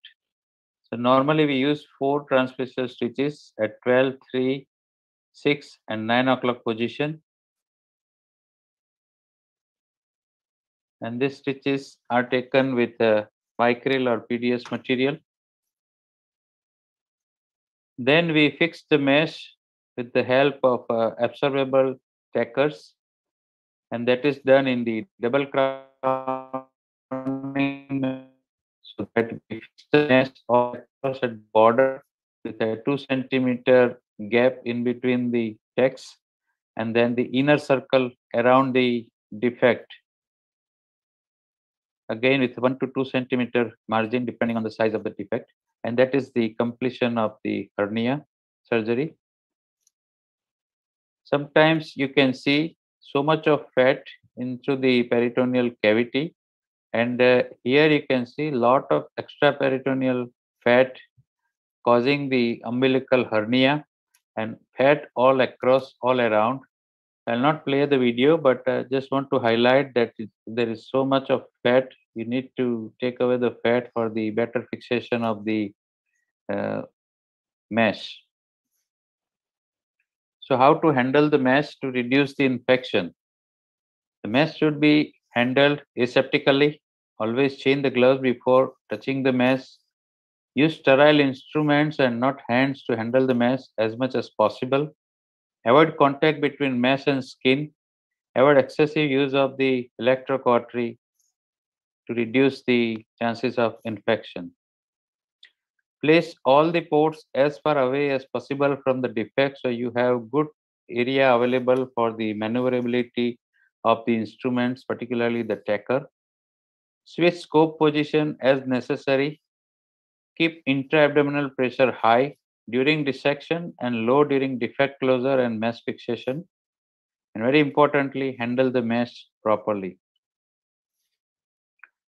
So this is a list of complication. Many of this complication we'll be discussing in the panel discussion. I'll highlight upon the few ones. The fixation of the mesh. While doing the fixation, take caution, avoid injuries to the epigastric vessels, peripheral nerves, ureters, retroperitoneal vascular structures. If there is a persistent pain after laparoscopic ventral hernia repair, normally treated with analgesics and anti-inflammatory medications, rarely requires steroids or some injection, nerve block, etc. It's not that common. Seroma management, asymptomatic seromas observed only. Persistently symptomatic seromas may be aspirated under sterile conditions. Recurrent symptomatic seromas should be treated with surgical drainage and, if possible, excision of the serosal lining. However, that again is very rarely required. Most common way of treatment of seroma is proper counseling of the patient and masterly observation. Postoperative ileus, low incidence after laparoscopic ventral hernia repair, conservative treatment. If there is an intraoperative enterotomy, then take extreme caution. tailored approach based upon the operative findings, degree of contamination, surgeon experience, patient interest, pre-operative counseling. So if you are at the beginning of your career and if you come across intraoperative enterotomy, then call for help, call a senior colleague. And if no senior colleague available, you may have to convert to open, deal with the enterotomy, and may do the mesh repair later on. If there is a delayed enterotomy following laparoscopic ventral hernia repair, obviously it would require emergency operation, bowel repair, resection, and or GI tract diversion, and removal of the mesh if in the enterotomy patients. Surgical site infections are much less following laparoscopic ventral hernia repair. Very rarely you come across the cellulitis and severe mesh infection that would require a whole lot of measures like antibiotics and percutaneous drainage, wound debridement, negative pressure wound management, and mesh excision. Thank you, friends. Thank you, ladies and gentlemen, for this opportunity. And I welcome all of you to IAGES 2022 from 9 to 12 June at Rajmundry, and we look forward to seeing you. Thank you all very much. Thank you, President, for that concise, excellent presentation on all the tips for IPOM Plus. Any questions from our panel of faculties here? Dr. Ajay sir, Rajesh Khullar, Ramesh, one couple of questions allowed because we have 5 minutes more in his allotted time. And I have a question quickly: is what is your choice of composite mesh and why, Sunil? Yeah, so very good question. For IPOM Plus, IPOM, and all laparoscopic ventral hernia repair, we use composite mesh. Mostly, it is a question of availability and what you are good at it. In most of our cases, we are using the Paritex mesh because it is something we are using for so many years and we are used to it. However, we have also started using other companies' mesh like what I showed, Ventaflex mesh, and all the meshes are basically coming with a non-absorbable polypropylene or polyester with an absorbable layer of cellulose. The absorbable layer goes towards the intestine and the non-absorbable layer goes towards the parietis. It is of utmost important because sometimes we have seen the complication of hernia and mesh occurring because the mesh is implanted in reverse direction. The absorbable part has been fixed to the parietis and non-absorbable part is left exposed to the intestine. So this care has to be taken to avoid some small mistakes which can lead to major complication. Dr. Kriplani. Wonderful lecture, Sunil. Really enjoyed thoroughly, and some of the very minor points have been highlighted so clearly. Is there any size you think is optimal for IPOM Plus, which I mean? Below a certain size, you think that IPOM Plus will be as good as IPOM alone, and above certain size where you think IPOM Plus may not be effective and you give way to certain other abdominal reconstructive procedures. So what is the optimal size? So very good point, Dr. Kriplani. When we were doing IPOM initially, we were bridging all the defects. When we moved over to IPOM Plus, we started suturing all the defects. However, less than 2 centimeter size defect, it is okay if you don't close. But now we have made a habit of closing all the defects. So everybody in the team is used to closing the defect. And if any defect is more than 8 centimeters, not what you practice, your recommendations to the. Yeah.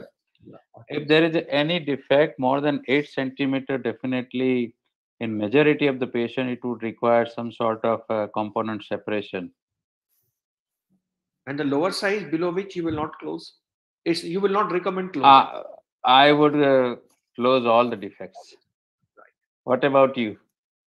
Yeah, I mean, less than 3 centimeters defect we do not close because it adds to pain. But less than 3 centimeter, would you do IPOM? Yeah, 3 centimeters is the lowest size we do IPOM. To 2 centimeters, we do an open Mayos procedure. About 2 centimeters to 8 centimeters, depending upon the flexibility of the abdominal muscles, we sometimes go up to 9 centimeters IPOM Plus. And about that, we do, component separation. So About that's 2 centimeters, we do laparoscopic repair. Below 2 centimeters, we do not. so again, it's a different viewpoint you brought out, Dr. Kriplani, and but we have made it a practice to close all the defects so that everybody is tuned to the procedure, and pain-wise, I think whenever we close the defect, even less than say 2 centimeter, 1 centimeter, or 3 centimeter, 1 centimeter hardly comes to us because mostly the smallest defect we see in lap hernia repair is 2 to 2.5 to 3 centimeter size.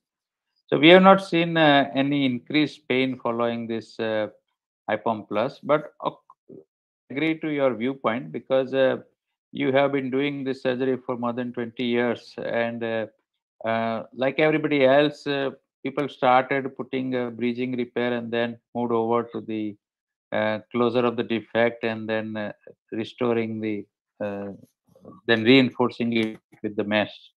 Ramesh, you wanted to say something? Yeah, I think, Ajay, if people have a big hernias, for example, there was a time when people used to do only IPOM, correct? Even for a say 7 centimeter, 8 centimeter defect. And those are the patients who actually came back to us. So I think we have become wiser in closing a defect, and I am with Sunil in saying that every defect has to be closed. So if it is a less than 2 centimeter, I would do a suture repair where I will close the defect. Or I'll put that umbilical patch on the top where I'm going to close the defect. And if it is an IPOM, I'm going to close the defect. And if it's a component separation, I'm again going to close the defect. So it is basically a closure of the ventral and making the intact abdominal wall becomes a very important part of hernia surgery. When I say less than 2 centimeters, we do not do laparoscopic repair because perhaps cost-wise it is not prudent. Correct. You do a 2 centimeter defect by laparoscopy, and you get equally good repairs by a Mayo's imbrication operation, which is a time-tested standard procedure. And where again the defect is closed in Mayo's. No, it is imbrication, so not only closed, it is a double breasting. I'm talking about only laparoscopic procedure that below certain size you will not close. I mean, up to 3 centimeter size, 2 to 3 centimeter size, we do not close because we don't think that either it adds to recurrence or seroma, or either it gives a benefit to recurrence or seroma or cosmesis also, because 3 centimeter defect is hardly any defect in which the abdominal muscles will be bulging unless there is an associated divarication. I mean, if there's a divarication associated with a smaller defect, then obviously you have to bring down the divarication laparoscopically and push the mesh over it. But then you're closing for divarication and not for 3 centimeter defect. But about 3 centimeters, we always close the defect. What about a small umbilical hernia? Can we consider doing something like a TAPP procedure? Just raise the peritoneal flap, put a proline mesh. Is it advisable, or is it a recommended standard of care, or is it a it's not a recognized standard of care, but it is doable, and many people are still doing it because putting in the specialized meshes for IPOM plus and left ventral hernia, they're very expensive. So we Indian surgeons have always done the modification, and they are now accepted worldwide that you can do intraperitoneal TAPP and take care of the smaller hernias. And the same is being done in now ETAP and all that thing, that you go retrorectus and put in the mesh. So I think it is a good technique to learn for smaller hernias. Like laparoscopic TAPP repair for small primary ventral hernias. I would specifically say primary ventral hernia is a wonderful technique. You have a central portion of the peritoneum where there's excessive fat-laden peritoneum in the midline around the falciform ligament, and you can raise the flap, a thin peritoneal flap, not involving the posterior rectus sheath. So basically, you are working in a plane between the peritoneum and the posterior rectus sheath without damaging the posterior rectus sheath. For a small 3 to 4 centimeters defect, you can create enough space for a 15 into 15 centimeter proline mesh. You drastically decrease the cost, and you also drastically decrease the number of tacks that you are going to place because the peritoneum supports the mesh. So, they decrease the tacks not to decrease the cost, but to decrease the pain in the postoperative period, because pain is directly dependent on the number of tacks you put during an inguinal hernia repair. And we have been practicing it for almost 15 years. But you have to be very selective in these patients because the technique depends upon the availability of fat in the preperitoneal space. Male patients have more fat in the preperitoneal space. Obese patients have more fat in the preperitoneal space. With a thin female, you may not find a good plane and you will land up in tearing the peritoneal cavity and not being able to put the mesh. So if you select proper cases, you can raise a peritoneal flap and you can do a IPOM plus using a proline mesh, significantly decreasing the cost and the pain. Thank you. Thank you. I think that takes to our fourth lecture of today. Yet another way of cost-effective management of endal hernia. To see that procedure and also to listen to our Dr. Sivakumar, I call him the Surya Kumar of our cricket, Indian cricket. You have to come with me to Kanyakumari. There is a small little town called Ithamuli where he silently practices what I call a patient-centered care. Because of the demand from the patient for a cost-effective care, he has been toiling there day and night while we are all sleeping. Nighttime, he is operating as an innovative surgeon in endoscopic thyroidectomy. Now he is going to describe yet another procedure, SCOLA. I'm sure. Recently, in the last couple of months ago, he had one of the largest congregation of hernia surgeons across the country with close to 250 delegates were attending the conference. Looks like a mini midterm conference as far as the IAGES is concerned, in my opinion.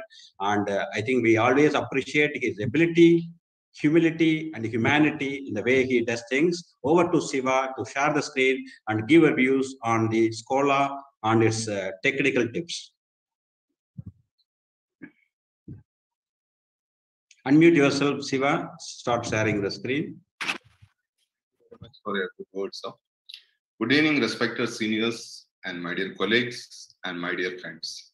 Glad to be a part of this IAGES PrimeTime, and thanks everyone for giving me this opportunity to be present in front of you, all the legend in the field of laparoscopic surgery and surgeons. The topic which today I am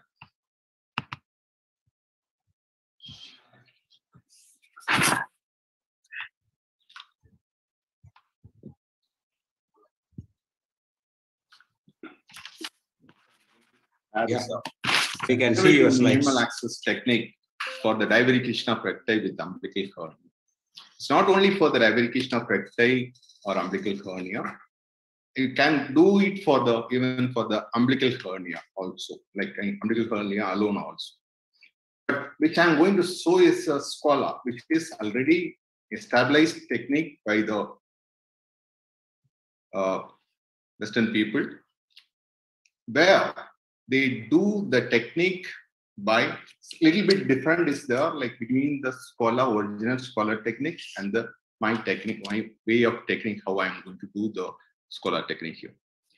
Normally, the patient when is coming with a small umbilical hernia with the diverification of recti, where the patient is selected for the surgeries, like or my surgeries, like maybe the patient will be coming with the surgeries because for the cosmetic purpose, mostly the patients, not with the obstruction because of the diverification. If the patient is having a huge hernia, they will come for the hernia surgery. Here, the SCOLA, it's called Subcutaneous OnLay Mesh Laparoscopic Approach. This, I'll say the approach is, I can say this is an augmentation also for the ventral hernia of rectus abdominis disease. Like we have so many way of keeping a mesh, like onlay, inlay, sublay, underlay, intraperitoneal meshes. There is a different types, and different types are already discussed, like what we talked about, the TAPP, IPOM, IPOM plus. We have a ETAP for large intestinal hernia, and like E-Millas and TOM. There is a transabdominal retromuscular repair by our own member, like executive member, as like Mashur created a new technique. That's a transabdominal retromuscular repair. And we have the anterior component and posterior component separation, that is AWR, which is going to be talked by Ramesh. So we have so many techniques for the hernias.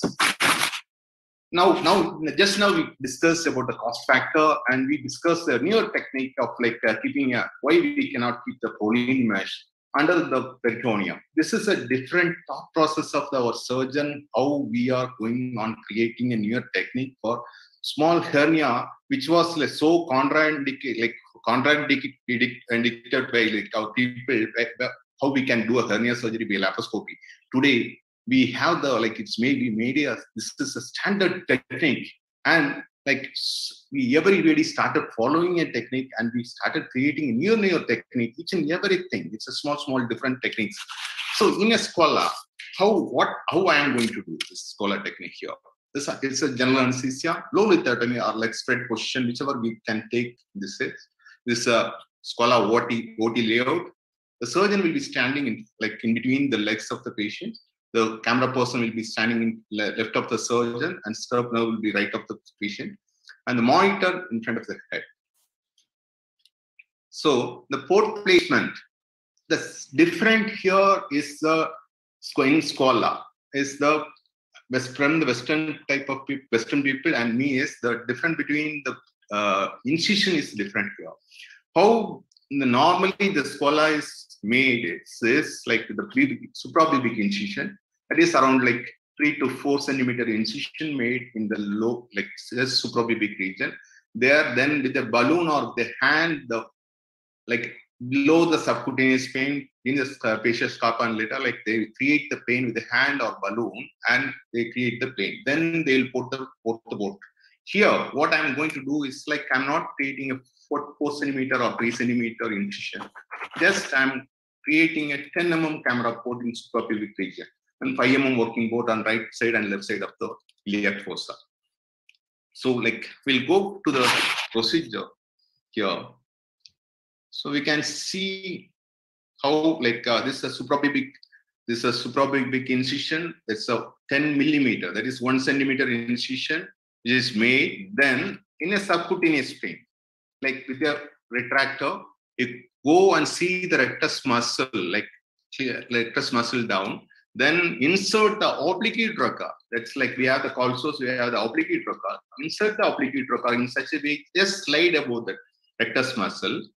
Then you'll be reaching the above the rectus, below the subcutaneous plane. Then start like keeping a pressure around somewhere 15 to 16, because we are not inside the intra-abdominal.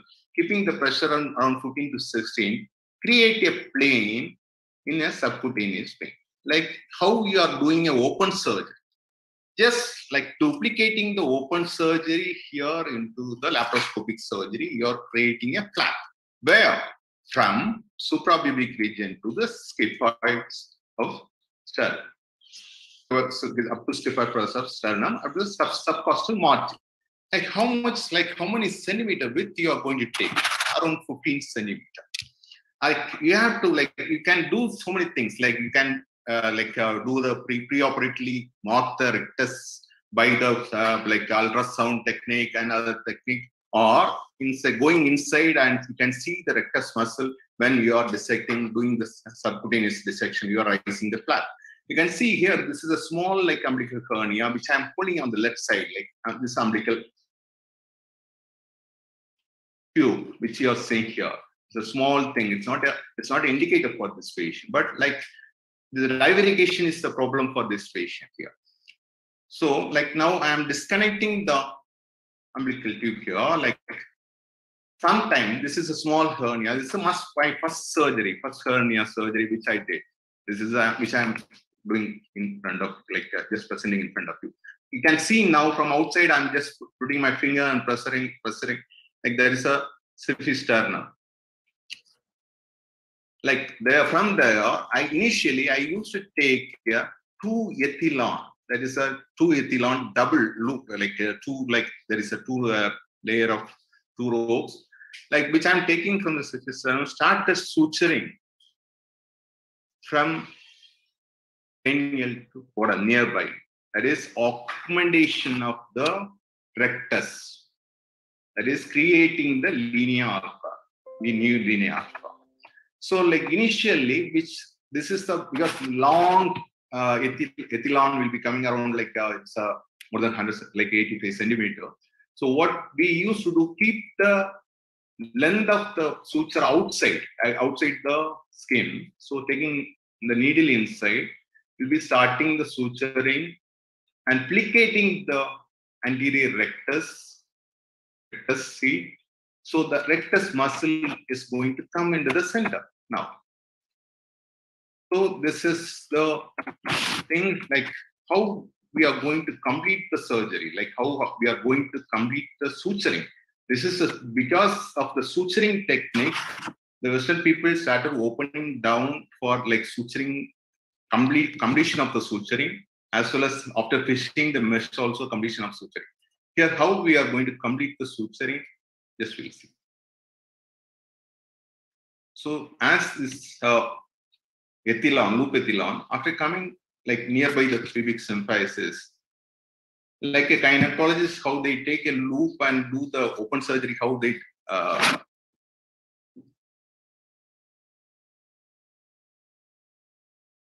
suturing knotting, the same technique. Inside the loop, I rotate the needle and complete the fight here, suturing here. So the augmentation is completed. You can see how the rectus is like linea alpha is created in the center.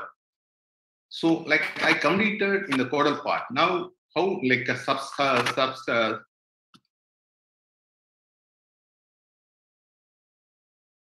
how I am going to complete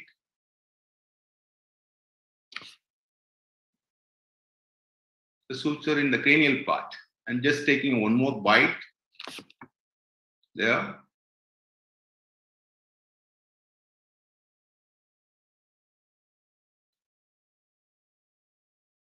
Now pulling out of the excess suture which was present outside and doing the knotting and suturing inside in the endosutures. So this complete the augmentation. You can see like just I'm cutting the excess thread outside.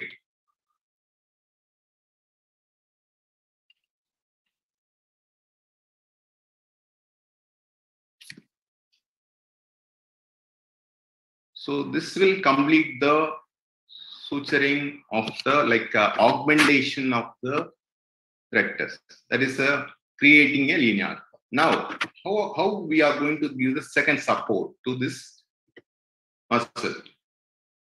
Taking a 30 centimeter mesh, cutting into the 15 into 30, near from like, say if it's done to pubic symphysis, just keeping as a tunnel, creating a tunnel, and now fixing the mesh, taking a 2-0 ethylon or rolling, or we can use the PDS suture, taking a continuous suture from the right end of the corner.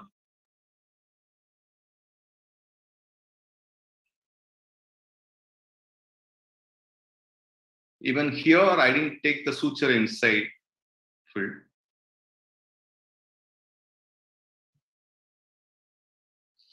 From cranial to caudal coming down on the right side. Then in the left side, just I'm using a left hand, like we can use the right hand also, however you're comfortable. Let's make the surgeon easier.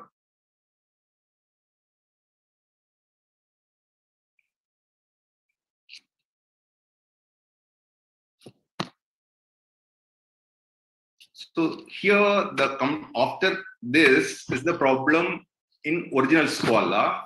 The completing of the suture, they use the outside technique, like they suture from outside with the hand, with the incision which they made in a suprapubic. Here, we complete on the same port position. Maybe like I'll be changing the 5 mm port with the camera and like 10 mm port for like with the reducer I'll be using for a suture. Yeah. So this is going to complete the procedure here. Now, what we do, always in the open surgery, there is a chance of seroma formation because you have created such a huge subcutaneous plane like a flap. So what I'm going to do is keeping the same, both the port, right iliac fossa and left iliac fossa 5 mm port through 5 mm port, keep the vacuum train inside. And give the compression afterwards. So this is going to complete the SCOLA. This is the first case. That was the first case which I was doing. This is the second, like this is afterwards, I change over to now, like there is a suture material, like the surgeon-friendly suture materials are available. Like with a lock, we can use V-lock sutures. There is a rolling V-lock sutures are available. We can do in a two-layer. Like instead of like there, initially I was doing in a single layer. Here I started doing in a two-layer. One layer first, then again from starting from the upside like down, like second layer. So it's again going to give the strengthening to the midline. And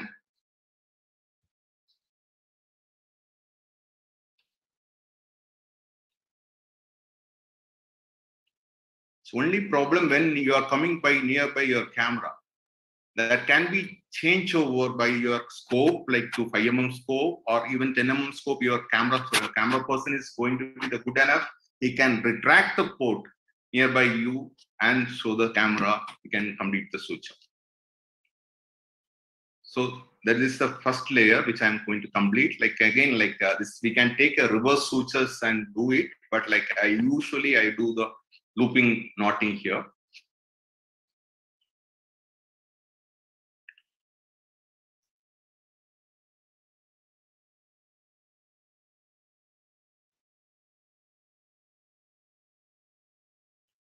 So this is the first layer is completed. Then again, the second layer, which I'm going to start from there. So this can even, now initially I used to mark both the border of the rectus for the good augmentation when like in initial stages. Now you can visualize where the rectus muscle when you can see here like there is a, like I used a methylene blue for the marking the rectus, which came in the midline here. So which was I was doing initially. Now also I used to do some cases, but other cases we can see like in a practice it comes on the rectus muscles. We can see the rectus muscles and the divigation of recti and the margin of the rectus muscle. So we can take a suture. So this is going to complete the second layer where I'm just completing going to complete the second layer. So after this, like even initially, this like I'm so comfortable now. Again, like I used to get some cases, like maybe 2 or 3 cases, small skin necrosis, like or ischemia. I used to get. Now what I started to do is like that video is not available, but I think I shown in the like the false hernia which is happened here. I started to leave the tributaries, like which is coming, the vessels which is coming to the anterior rectus, like maybe in the side, maybe not in the center, the side, the 15 nearby 15 centimeter, whichever is going to come. I'm just leaving the vessels alone. And whenever I'm just keeping a mesh, giving a slit on the mesh to adapt the vessels inside. So that's after that, like the results are so good, like there is no skin necrosis also is happening here. If you are going to give the vacuum as well as the compression corset, the result is going to be excellent.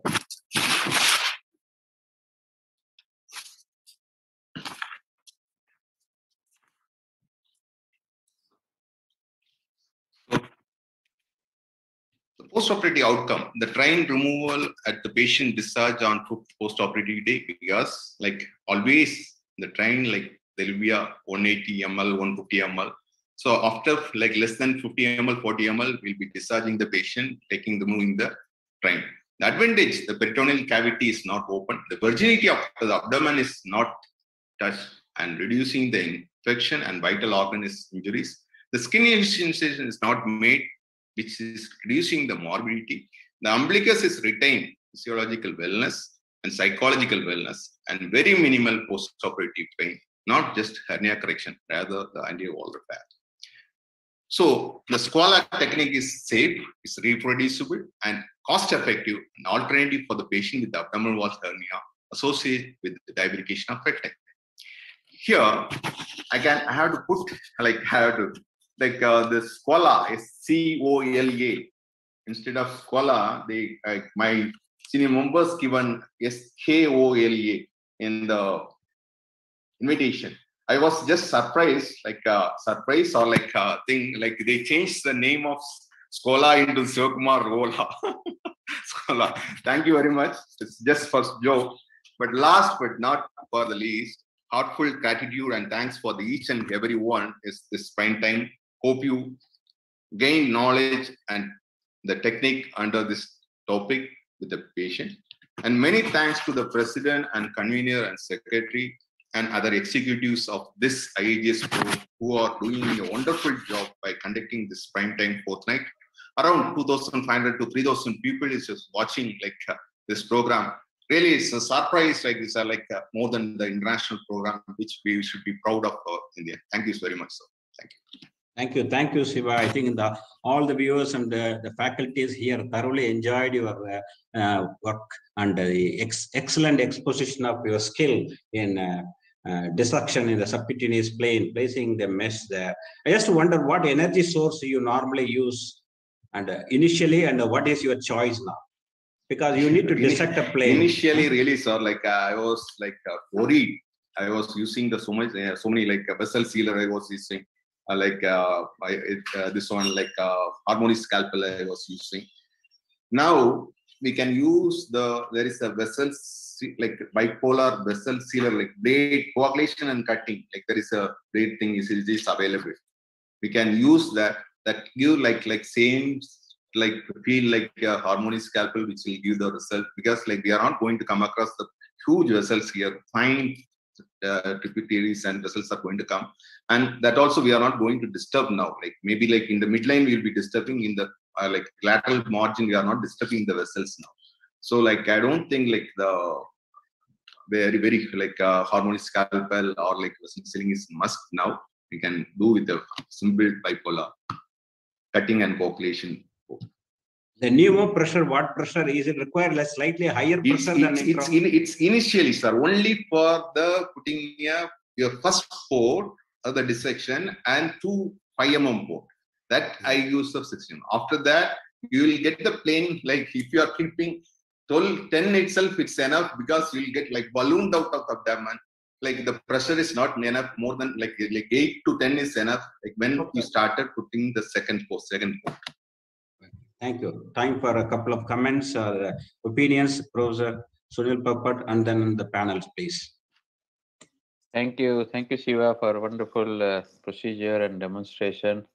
I think Ishwar will move on to next lecture immediately, so that it's getting late. Yeah, I agree. Yeah. We are viewers. I think we are moving next to Dr. Ramesh Punjani, alumni of Grand Medical College, who has been practicing the art and science of laparoscopy for the last 30 years. I'm sure people traveling in the past in the CMAS, now the IMAST, his way of suturing, teaching, and other things. It's a treat to watch. I'm sure he is going to tell why, when we do the component separation, how it can be done.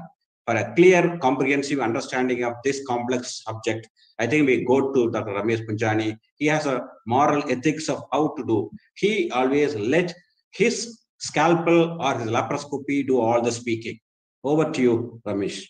Thank you, Dr. Iswamurthy, for a kind introduction.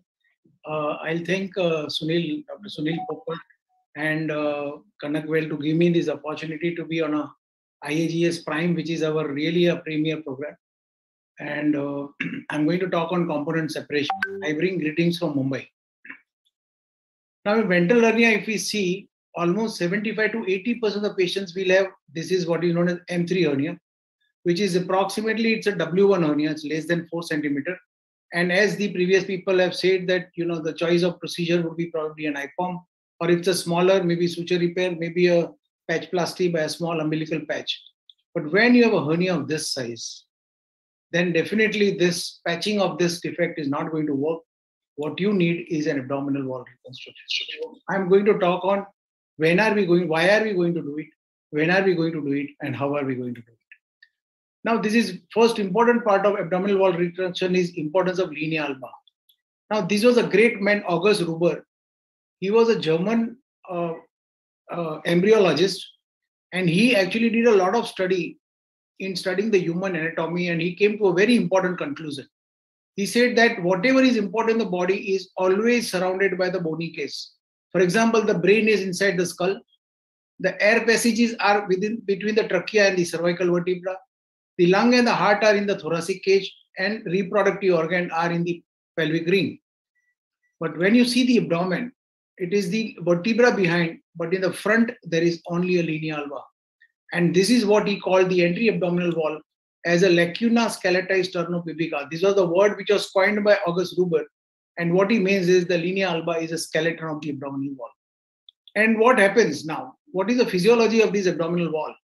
That actually abdominal wall is like an intact cylinder. So it is a cylinder which is bound by the diaphragm on the top, diaphragm below, the entry abdominal wall, and a vertebrae behind.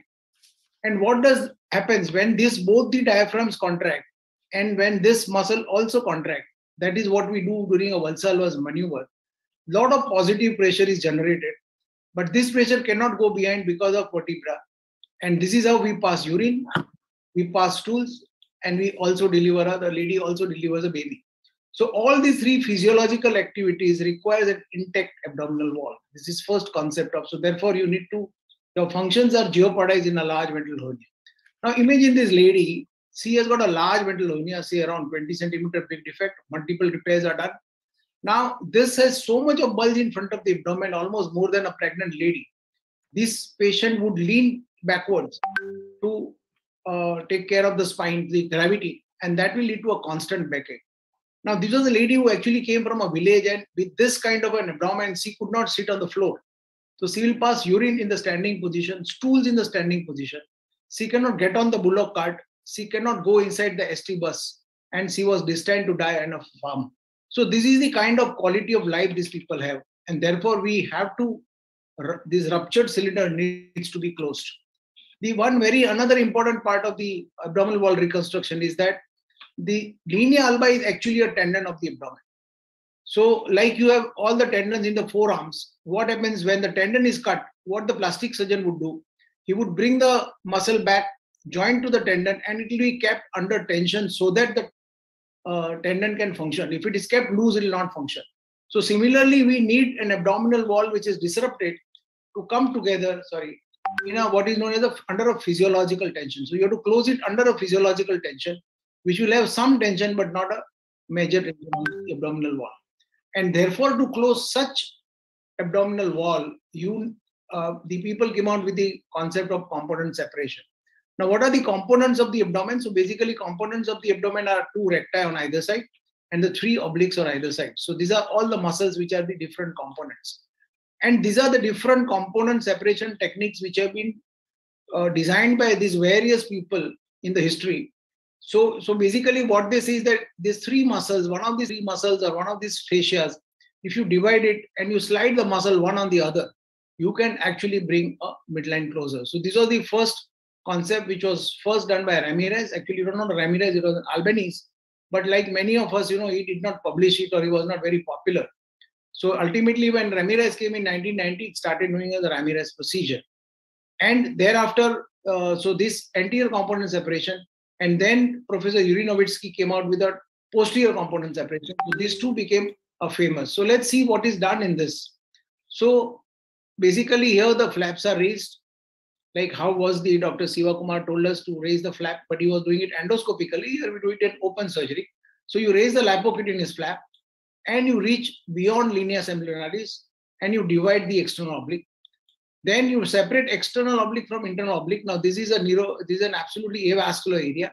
Now what will happen is this will slide this component medially. So the entire abdomen is divided into an external oblique and internal transverse rectus complex. And this complex moves medially, this moves laterally, and that's how you actually do the medialization, and eventually you can close the defects. Here you can see that the big defect was closed, and these are the 2 cuts on the external oblique exposing the internal oblique. So this is in nutshell was the anterior component separation. Now this was done in 1990 and people have started doing all over the world. But then soon they realized the problem. The problem was that when you were dividing this perforators to the skin was getting necrosed. And that was almost in 30 to 40% of cases. So almost 1/3 of people would develop a skin necrosis. And he used to put an OnLay mesh. So when the skin flap is necrosed and you divide it, you are bang on the mesh invariably gets infected and you will have to remove the mesh. So the recurrence of this procedure was again in the range of around 40%. To obviate this problem, Alexandria Solis came out with another. He said, you preserve this periumbilical perforator and you spare them. So he called it as OPUPs. And in this procedure, you have to make a different subcute tunnels and you try and conserve all the perforators, what Dr. Siva was talking about, that he splits the mesh and puts around those perforators. So he does something like that. But eventually, again, when you do such a massive dissection, at some point of time, this will get avulsed. And many of them would again get a skin necrosis. So this is, we did some of this perforator sparing component separation also. Now, this was another concept which came of endoscopic component separation. So what this is that why you want to raise laparoscopic flap, make a separate incision beyond linea seminaris and you pass a balloon inside and you insufflate between the external and internal oblique. So now here on the roof, you have an external oblique. On the floor, there is an internal oblique. You take another port inside and you start dividing external oblique on the roof. So you are doing same thing, but you are not doing it from outside, you're doing it from inside. And that will actually separate the external oblique and you can then separate from internal oblique, which is already with the pneumo, it is separated. And you can then go back and close the abdomen. So this is something which was described. Carbonell came with another idea. What he said is that you do a Reeves Stopa repair. That means you do a retrorectus dissection.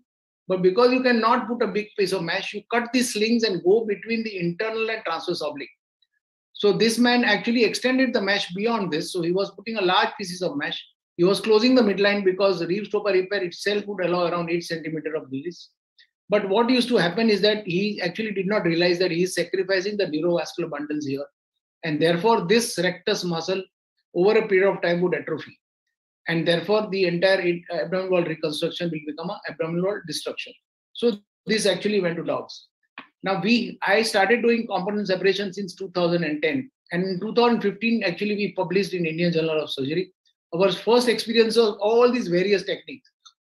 So some of them are Ramirez technique, some of them are endoscopic component separation, some of them are even Carbonell. And some of them were, so with all that, we realized that overall, our 25 to 30% of patients had a skin necrosis. So that was a challenging problem over there.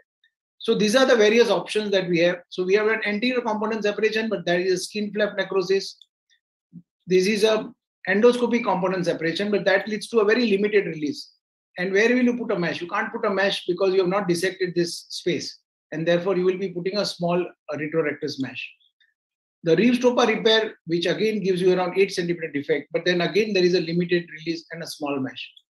And a Carbonell, but that leads to a rectus muscle atrophy. So all these 4 different procedures of component separation had their own fallacy. Till this man came out, and this is a transverse abdominis released by Professor Yuri Nowitzki. He came with a very novel concept. And he said that you go into the retrorectus tunnel, you go into the retrorectus space, and you don't divide this sling which Carbonell used to divide. Instead, you divide the transverse abdominis muscle and go between the transverse abdominis muscle and transversalis fascia, what he calls is pre-transversalis plane. Now, this plane was never thought of by anybody, but from the cadaveric dissection, he realized that he can actually get an access to this medial to linea seminaris, and that will actually serve the purpose. So let's see how it is being done. So if there are basically 2 component separation technique. So suppose this is an hemi-abdomen and this is a neurovascular bundle between internal and transverse abdominis muscle. This is a huge defect. Now, what you do in anterior component separation is that you enter the space between external and internal oblique, either by open technique or by endoscopic technique, and then you separate external from internal oblique. This becomes anterior component separation. There is another posterior component separation where they enter the retrorectus space, and from there they divide the transverse abdominis and they go between transverse abdominis and the transversalis fascia, which is a posterior component separation. But each one of them would release the midline and you will be able to medialize and close the defect. So this is basically, they are the 2 basic component separation, but then ACST had its own fallacy. Now, how the transverse abdominis release is done, this has been illustrated by Philippe Moisen from Belgium, very, very beautifully explained. So if this is an hemi-abdomen, these are the 2, the rectus muscle, and these are 3 obliques, and transverse abdominis always goes a little bit beyond on the linea seminaris. So this is the one hemi-abdomen. What you do is that you divide the posterior rectus sheath near the linea alba. You do a retrorectus dissection. then you divide the posterior lamella of internal oblique, then you divide transverse abdominis, and you go into pre-tarsalis pain. So this is how you get a release of midline. Because you have divided these links, also there is a release of anterior fascia. So this is the concept of transverse abdominis release. And then at the end, you put a giant prosthesis. So basically, in a full-blown TAR, what you have done is you have dissected from diaphragm to diaphragm, and you have gone from psoas to psoas. So there is a huge place available, and where you can put one mesh, or you can even put a home plate format, or two meshes, or 50 by 51 mesh, and basically shield the entire abdomen. So this is how it is done. Now the same procedure can also be done by endoscopic group, what is known as TAPP TAR. So it is an extended, totally extraperitoneal transverse abdominis release. So basically, there are two retrorectus spaces which are actually not joined by each other, but there is a falciform ligament which is a preperitoneal layer, and there are umbilical ligaments again which is a preperitoneal layer, and you have a two Bogros space on either side. Now what you do is that you take a port somewhere in the epigastrium, you take another port about five fingers away, and a third port over here, and you do a crossover. So from one posterior rectus sheath, you go below the falciform ligament, but above the peritoneum, below the linea alba and below the falciform ligament, above the falciform ligament, and you go to the opposite posterior rectus sheath. So this is known as a crossover. So when you cross over, you have not gone into the abdomen, you are completely extraperitoneal, and now you dissect this entire rectus, this CPA by another port, and then you can actually put a big piece of mesh, which is a small hernia. But in case you have to do and that same thing you can do even from the lower side, that is known as the lower crossover for the epigastric hernia. And then if you are falling short of still more mineralization, you can divide the transverse abdominis like what you do in the open surgery. And then you can actually go into the pre-tarsalis plane, into the Bogros space. And the same thing you can do on the opposite side by taking another port, and then again you can go to the opposite. So when you do all this, you have actually made this entire thing into a one space, and then you can put it a giant prosthetic reinforcement. These are all very, very revolutionary concepts. Technically, these are highly demanding, but yes, when it can be done, it's too good for the patient because there is hardly any incision. It's a minimal access surgery, and you are putting an uncoated mesh outside the peritoneal cavity. You are closing the peritoneum, you are closing the anterior rectus sheath, you are correcting the divarication, and you can actually do a proper abdominal wall reconstruction. So this is one of these ETAPs, this is how it is being done. So you cut the posterior rectus sheath on either side. This is a transverse abdominis release which is done through the ETAP. And then you can lay a big piece of mesh, uncoated mesh, into the retrorectus space. And then you can desufflate the abdomen. So transverse abdominis release increases the volume of abdominal cavity. So, what happens is that these are the transverse fibers. So when they contract, they actually grip the abdomen and they cause what is known as a hook tension. So when you divide this transverse abdominis muscle, it will increase the cavity. It is like how you do a sphincterotomy in fissure in ano, and the spasm goes away and the anal diameter increases. Similarly, when you divide the transverse abdominis, the abdominal cavity will increase by almost 25 to 30%, which is a boon in cases of loss of domain. A significant medial advancement of the posterior fascia. Therefore, you don't need a dual mesh. You will close the posterior fascia, which will act as a barrier, and on the top you can put an uncoated mesh. There is a significant medial advancement of the anterior fascia, and when you close the midline, there the functionality is restored, and we are making the cylinder intact, and therefore all physiological activity can take place. There is a placement of a large mesh, giant prosthetic reinforcement visceral sac, and because of this, the recurrence rates are very low. So transverse abdominis release in most of the large series the recurrence is less than 5%, in the range of 2 to 3%, which was not in anterior component separation. So this gives an absolutely durable repair, and neurovascular bundle to the skin are not spared because you are not raising any flaps, and the muscle is also they are also spared because you are not dividing the neurovascular bundle, and therefore there is a decreased surgical site occurrences. In short, the transverse abdominis release restores the anatomy, physiology, and native biomechanics, and that it is truly an abdominal wall reconstruction procedure. So we have a sizable experience of this hernia. So this was a large primary ventral hernia, huge hernia of over 12 centimeter defect, and we could achieve through the transverse abdominis release a good scar and an abdominal wall reconstructed. Similarly, there was another patient which we saw first, a huge hernia of around 16 centimeter. This patient again had a midline closure with a proper abdominal wall reconstruction. These are the patient who had a multiple abdominal surgeries, multiple scars on the abdomen, huge hernia. Even C became a quite well reconstructed. This is yet another subxiphoid hernia. So this was a subcostal hernia. This is a subxiphoid hernia, and this subxiphoid hernia, again we could close it with the transverse abdominis release. There was around 8 centimeter subxiphoid hernia, which is normally difficult to do, but this could be closed. This will be difficult with the anterior component, but with the posterior component, it could be closed. This is a large subcostal hernia following open cholecystectomy, and this patient again had a absolutely functional abdominal wall with muscle approximation. This was a very interesting case of iliac hernia.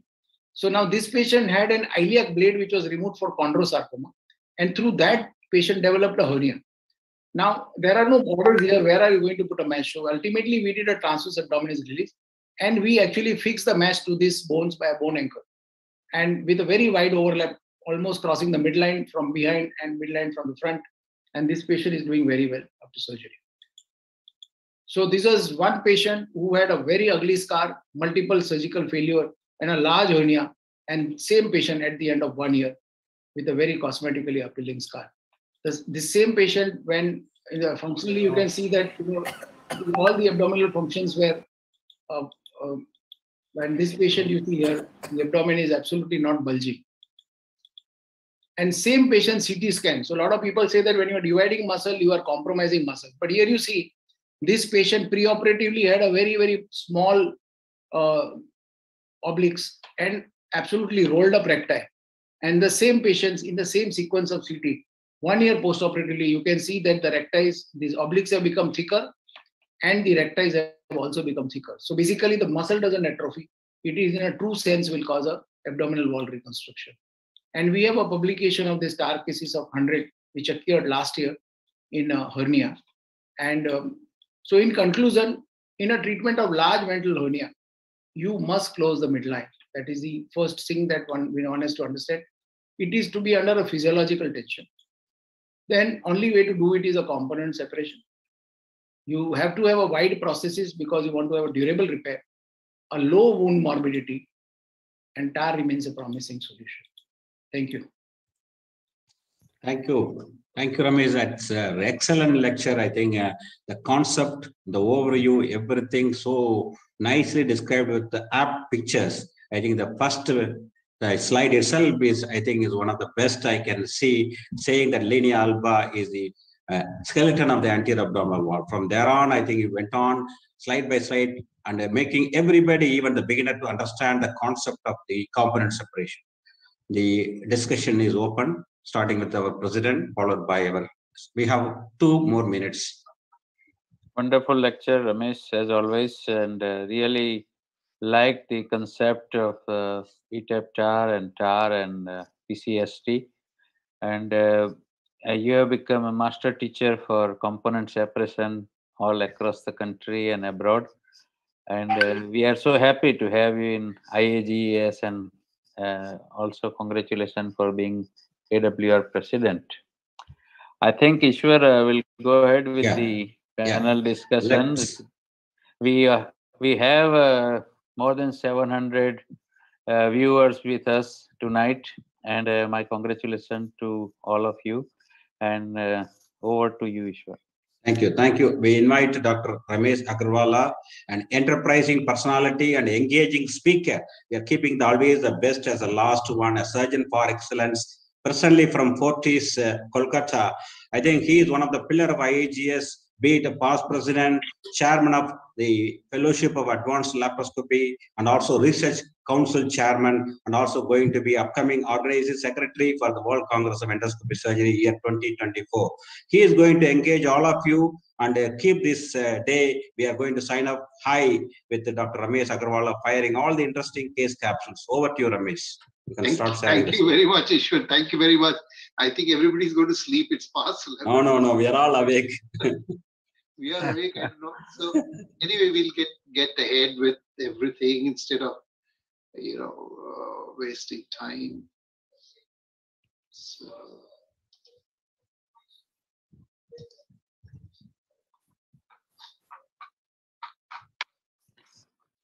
Ramesh, maximum crowd for panel discussion. We have just kept it on and they've all gone to sleep. So anyway, so welcome to this panel discussion. So we are going to talk about the complications of hernia. I have no disclosures. Some of the videos have been contributed by my colleagues, and I'm very grateful to them for their contribution. So we have a very, very erudite panel. Dr. Sunil Popat, our president. Dr. Ajay Kriplani needs no introduction. Dr. Rajesh Khullar also, he needs no introduction. Dr. Ramesh Punjani and Dr. Sivakumar. So we will divide this panel discussion into ventral hernia and groin hernias. So whenever we talk about complications, we say it's intraoperative or postoperative complications. But if we see all the complications occur in the intraoperative or perioperative period, and some of them manifest in the postoperative period. So I personally believe postoperative complication is a misnomer. It's all intraoperative complications. So when you look at the intraoperative complications for a ventral hernia, it could be during access, ediculasis, and application of the tappers. So these are the broad three headings which we are going to talk about. So we are going to just talk about simple scenarios and otherwise. So when we look at the complications, it is 13.2%, seroma is 2.6%, recurrence is 4.7%. There is mesh infection, pain is 3%, prolonged ileus 3%, urinary retention. So these are the broad complications we look at in case of ventral hernias. And cellulitis at trocar site is 2%. So if we look at these intraoperative complications, so 50% of the complications of laparoscopic surgery happen at the time of access. So access is very, very important. And especially in ventral hernias or incisional hernias where already the abdomen has been opened once or twice, it assumes a very significant role. So I start with you, Sunil, a male, okay. 34 years, umbilical hernia, 3 into 4 centimeter defect, surgery planned is IPOM plus, palmar point access we do. So I just want to know what are the precautions would you advise, Sunil, when you take a palmar point access? Yeah, so wonderful question, very practical. First and foremost is would advise the anesthetist to put in a Ryle's tube and aspirate and completely suck out the contents from the stomach so that stomach doesn't come in the way of putting in the first trocar. Second thing, we during the preoperative examination, we make a note whether spleen is enlarged or not. Also during sonography, also it is taken that whether spleen is enlarged or not. And operatively, before putting in the trocar or varus needle in palmar's point, we percuss and make sure that there is no distended stomach, no palpable spleen. So I think one has to take care of prevention of injury to stomach and spleen in most of the cases. And then, yes. So these are the very important points. So, you know, most of these ventral hernias or incisional hernias, you have to go through the palmar's point. So this cannot be, forgotten, which is very important. So there are different methods of access. It's your closed, varus needle, open port, OptiView. But we should practice the method of access with one which is familiar and keep on repeating it. All are safe, all have complications. So this is what I am showing. This video shows that we are in the stomach. And this has happened because this palmar point access, which Dr. Sunil has said, the anesthetist had not put in the Ryle's tube. And because the Ryle's tube was not put in, it is a thin subject. So the varus went into the stomach and the pressure didn't seem very high and the trocar again went into the stomach. So it is so important to have the Ryle's tube in place and to see that the stomach is deflated, which is very important. And this is OptiView. So people who use OptiView feel that OptiView is the more safer than other points of access. This is a video shared by a senior surgeon of IAGES. And here you see he's in the bowel. So anything can happen. So access, if you lose, if you get into trouble during access, you are bowled out on the first this. So Dr. Ajay, this is for you. You can see this picture. There are bowel additions. You've made an entry into it. You put your telescope and you see this is the bowel. So you need certain particular types of instruments if you are going to do endolysis in this case. So what would you advise that what type of instrument should you use handle this bowel? Ramesh, these seem to be one of the toughest adhesions because the serosa of the small intestine is virtually mingling with the parietal peritoneum. There's hardly any plane between the serosa and the parietal peritoneum, and there may be a previous mesh to which the bowel may be adherent.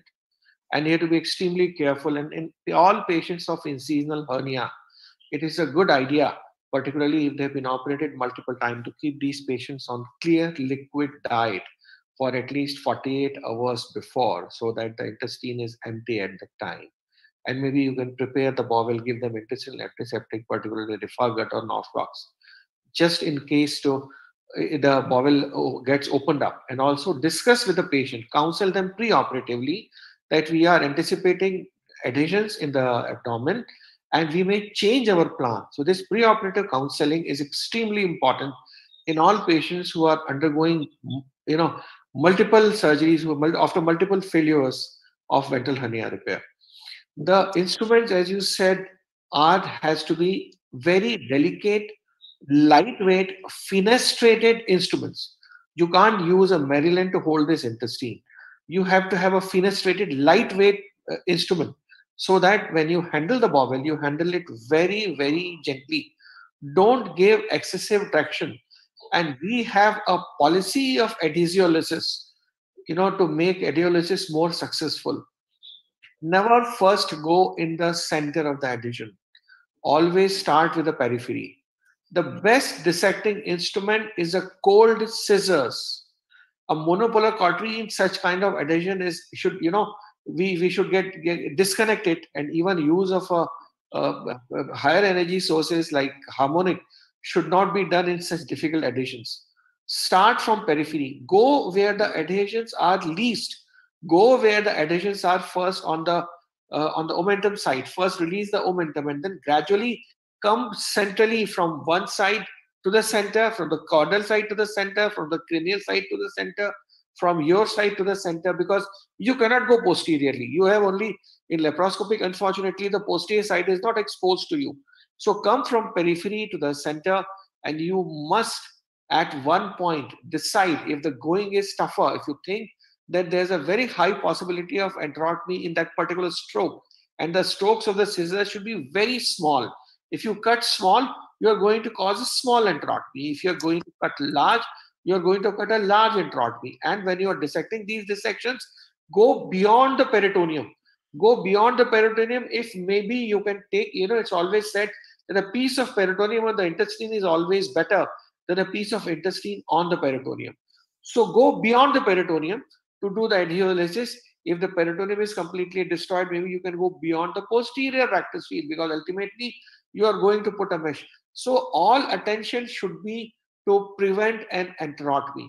Prepare the patient properly, do a thorough dissection, and if you find that it is impossible, you cannot find any plane, that in the best interest of the patient, do a small anterior incision, do an enterotomy, do an open dissection, do a hybrid procedure, so that you can subsequently also close the defect from the anterior side and then put a mesh from the posterior side.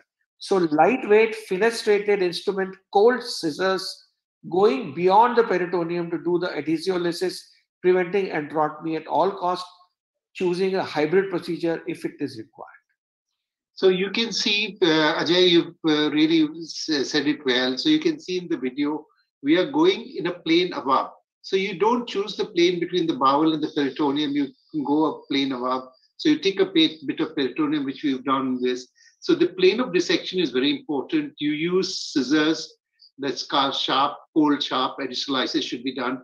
The instrument should be light and they should not have a catch. So if they have a catch, then you tend to crumple the bowel and can cause iatrogenic injury. So which is very, very important. So So now this is Ramesh for you, 52-year-old female, planned laparoscopic ventral hernia repair for incisional hernia. And then you see this is, so what we can see, the plane of dissection which we are talking is not being adhered to. And definitely this is a recipe for disaster. And that's what we were talking about. So there is no traction also. So what would you do to the enterotomy? Ramesh, specific question, there's the enterotomy, this is small bowel, what would you do? So if you realize you've done an enterotomy now, this is the time to intervene. So if person is confident enough, while the bowel is hanging, he can actually take the sutures, because once the bowel falls down in a freely moving bowel, it is very difficult to close the intestine. That is number one. Number two, you may even lose a sight, and then you may start struggling to search for it, and that will lead to a lot of spillage. So as you do a little enterotomy, you try and suture that after a little bit more this thing. But most important is that entire adhesiolysis will be done, and whenever there is a suspicion of enterotomy, it is better to take few stitches seromuscular and close that off. So in this particular case, what would you do to you tackle the enterotomy? You've done it laparoscopically. In cases, people who cannot do it, they can do a minor laparotomy and do it. The most important point you said, you should do it while it's hanging. So it is very important. You should not complete the adhesiolysis, so either you would lose. But in this particular case, small bowel, not much of a spillage, what would you do to the hernia? Now, this is a very gray area, and I think it's going to actually stir the pot. But I would probably not do it. You see, these patients you have gone for one surgery, and now you have created a complication, which can definitely cost. Already the patient has got a complication, and Dr. Udwade used to tell us, that complication is allowed, but complication of a complication is not allowed. So you have complicated the matter by doing enterotomy, and now you will further complicate if you put a mesh and then you have to explant it. So probably I would just do a thorough adhesiolysis and leave it at that stage, leave a drain inside. And after about, say, a week or 10 days, or when I know that the thing has healed, maybe I'll just repeat one more scan and then go ahead and do a repair. So this video is showing, the enterotomy is being closed while the bowel is hanging. This is a very important point which we noted. And well said, Ramesh. So any of the panelists have any other view about the hernia? What would you do for the hernia? Well, Ramesh, it is really, as Ramesh said, it is a very complicated situation. And I think every surgeon, every hospital, every team will have their own algorithm of handling this situation, because there are no standard clear-cut guidelines. Experience in such situations is very low, and there's no large series to make a recommendation based on sound information. I think the management of such enterotomies will depend on a lot of factors. I wish it was so simple that always you close the enterotomy and go even back again, because remember that when you're going the second time, again, it is going to be a difficult proposition, not a simple proposition, because adhesions reform and you have to choose the optimal time when to go in, so that there's no bowel edema which has subsided after the previous surgery. And also there are no adhesions, because as the edema starts subsiding, the adhesions start forming. I will categorize it into what is the size of the defect in the patient that I'm operating, what is the age of the patient, what are the attitude of the patient. The patient wants one-time surgery, or the patient will be okay. You have discussed the patient, the possibility beforehand, what has been the willingness of the patient in such situation, and what mandate the patient has given to the surgeons. The options are that if the hernia defect is not very large, if I think that I can use, the defect is not very large, and then I'll complete the adheolysis and even do a primary tissue repair if the edges of the defect can be approximated soundly without any tension. Say the defect is 4 centimeters or 5 centimeters big, and I'm sure that I can approximate them without tension, because remember that before laparoscopic hernia repair, before mesh, we've been using open repair, and the recurrence rate of open repair is only 4 to 5% if it is done properly in a small defect and the defect is closed properly. So I think many patients, if you discuss them preoperatively, this option, they will take that chance and avoid a resurgery in 95% of patients with the recurrence only of 5%, because they will be still cured in 95% of patients. Open surgery. The other option is that you do complete the enterotomy and do an anterior kind of a repair. Either you can put an OnLay mesh. Don't forget these OnLay meshes forever. Don't abandon them. They have cured lots of patients over the centuries, and they have proven that they may not be as effective as the posterior mesh, but they still work in a good majority of patients. So if the defect is little larger, then you can do anterior OnLay mesh repair. Or if you discuss with the patient and you find that you completely lies the adhesion, the patient has been extremely keen that no, he wants only a laparoscopic repair and not an open repair, then in two certain situations we have gone back, closed the enterotomy, gone back and redone a laparoscopy on 7th or 8th day and did an IPOM repair. And if that defect is very large, then we can even do a posterior component separation technique by after doing and closing an enterotomy, closing the peritoneum and putting a mesh into the anterior compartment. So these are all options available to surgeons, which will depend on what the mandate the patient has given to the surgeon, what options have been discussed before that, and you should try to do a procedure which may avoid a second surgery in a great majority of patients with a small chances of it. So basically what we are looking at is that if there is an enterotomy, then would you put intraperitoneal mesh? No. So that was the so Ramesh, coming back to you, so your management remains the same. If you have a small enterotomy with gross spillage, you deal with the hernia in the similar way. And if you have a large bowel injury, how do you deal with the hernia? Even that also, I mean, so in all cases of enterotomy, whether it's a small bowel or large bowel, you are not going to use an intraperitoneal mesh. Depending on the situation, as Dr. Kriplani Ajay said, that you might do a suture closure or you might do an OnLay repair, depending on the circumstances. But this is a no-no. Intraperitoneal is no-no. But is there any role of biological mesh, Ramesh? So the biological meshes are known to fight infection, but they also have a very high recurrence.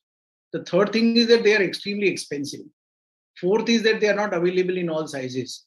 So with all those things, I think probably it's better to just call it a day that day. And moreover, it's not in the inventory of all the hospitals because it's not frequently used.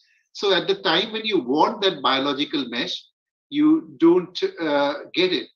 So this is, we have said, so this is what the recommendations are, that you have to repair the enterotomy, and if they say the recommendation is minimal spillage, but they've never quantified what minimal spillage means, or you can do after 3 to 7 days, as Ajay said, and you can do a primary open repair. So these are the recommendations, open prosthetic repair.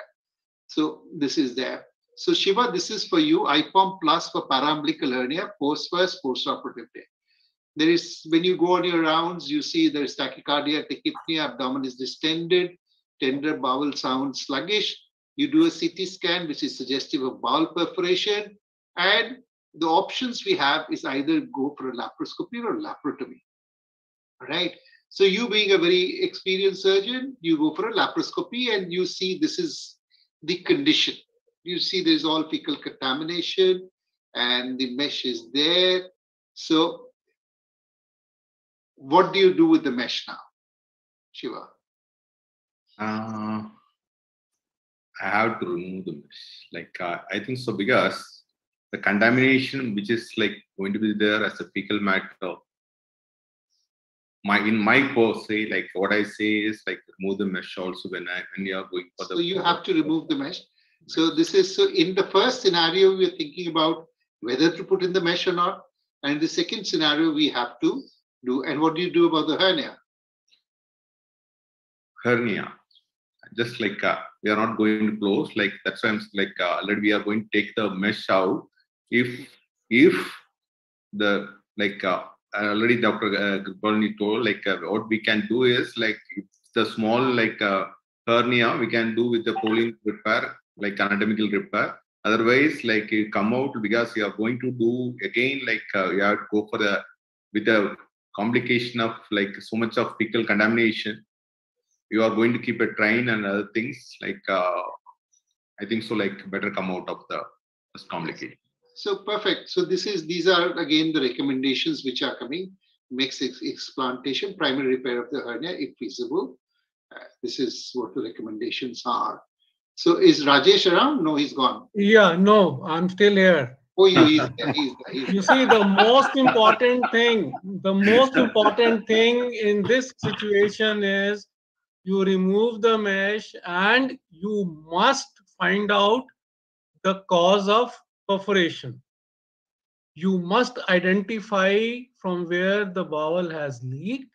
You must repair that. Yes, that is the dictum. That is the most important thing.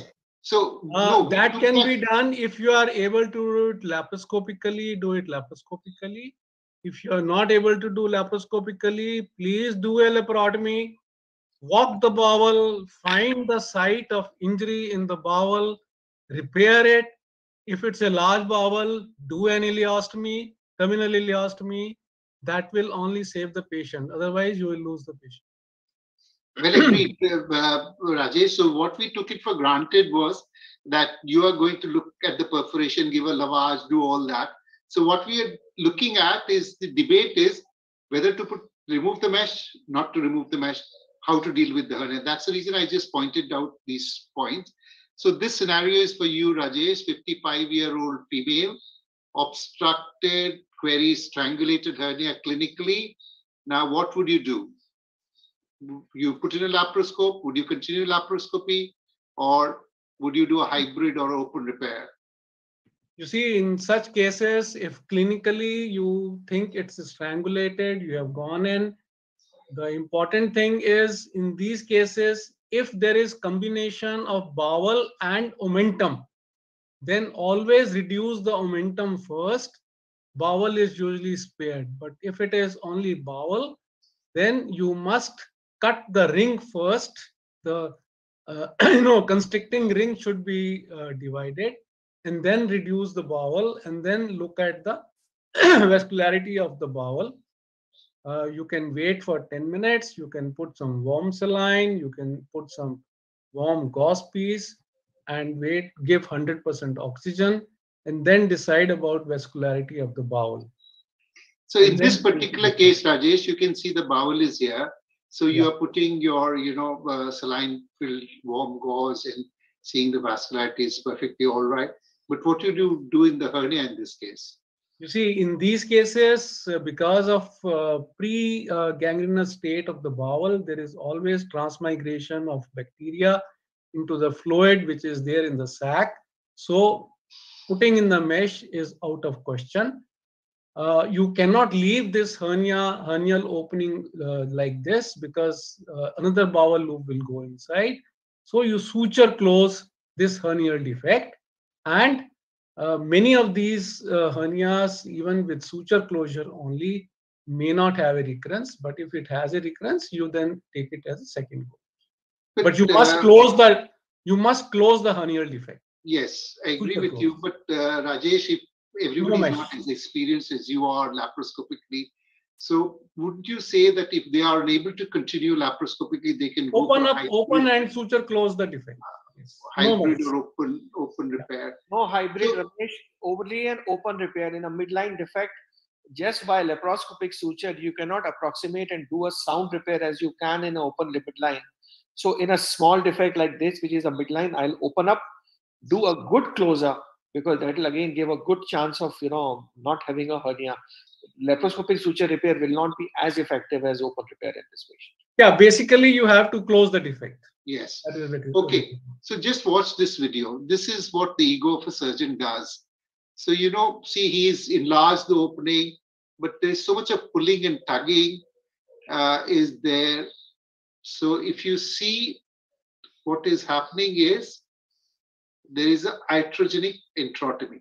So the whole idea of my showing this video is, please, when you enter the OR, keep your ego at home and then enter the ER.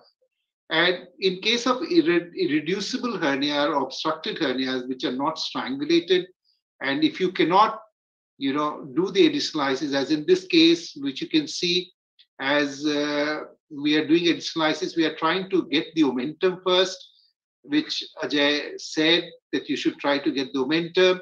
So even after getting the omentum, if you find, so in this case, you see we are trying to get the omentum out, quite resistant.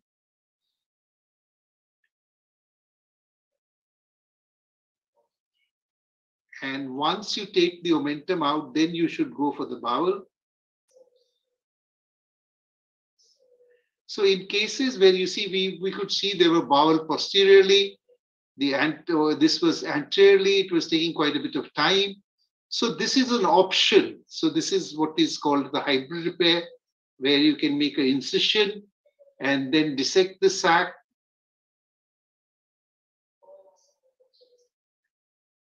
Do the edicolysis, open edicolysis.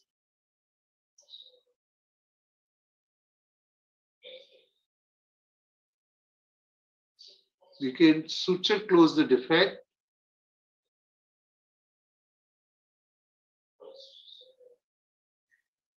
And then do IPOM. So this is just an option for irreducible or obstructed hernia, which I said. So Sunil, this is for you, bleeding at Tacker side. So how do you prevent this? Yeah. So this seems to be bleeding from the inferior vessels while doing IPOM or IPOM plus with the fixation or with a tacker. The prevention is basically to see the vessels beforehand. Before we apply the mesh inside, we see the inferior epigastric vessels. In last 5-6 years, we have started marking the inferior epigastric vessels on the skin. So that helps even the junior colleague or even the OT assistant to know that where is the inferior epigastric vessel.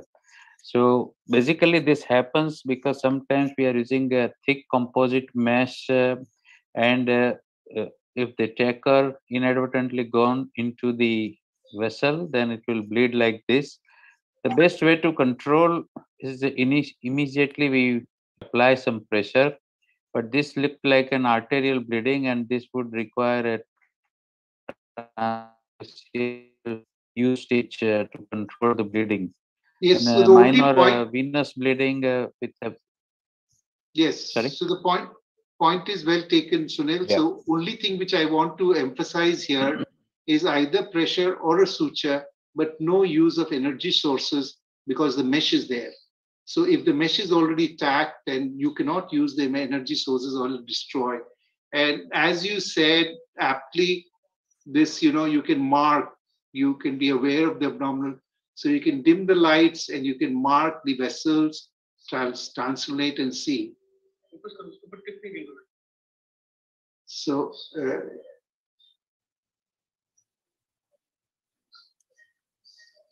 So you can mark these vessels preoperatively to avoid this. So when we look at the post-operative complications, Ajay, for you, so what are the post-operative pain is one of the complications. So what could be the cause in a ventral hernia, IPOM plus, when we are doing, what could be the cause of the pain? I think that's a very important question, Ramesh, and we have to understand that unlike lap chole, where the laparoscopic approach is very pain-free as compared to the open approach, in laparoscopic ventral hernia, it is not such a pain-free situation as compared to the open surgery because you are using a large foreign body. You are fixing this large foreign body to the muscles by multiple tacks, which often go in the number of 20 to 30, depending on the size of the mesh and the defect of the mesh. On the top of it, you are putting sutures through the mesh, these transfacial sutures, which cause necrosis and edema of the muscles. So post-operative pain is a very, very important consideration of the laparoscopic ventral hernia repair. For the last 5 years, we are giving the TAPP block to all these patients, in which we use the local anesthetic agent and inject it into the plane between the transversus muscle and the internal oblique muscle intraoperatively, guided by the laparoscopic field.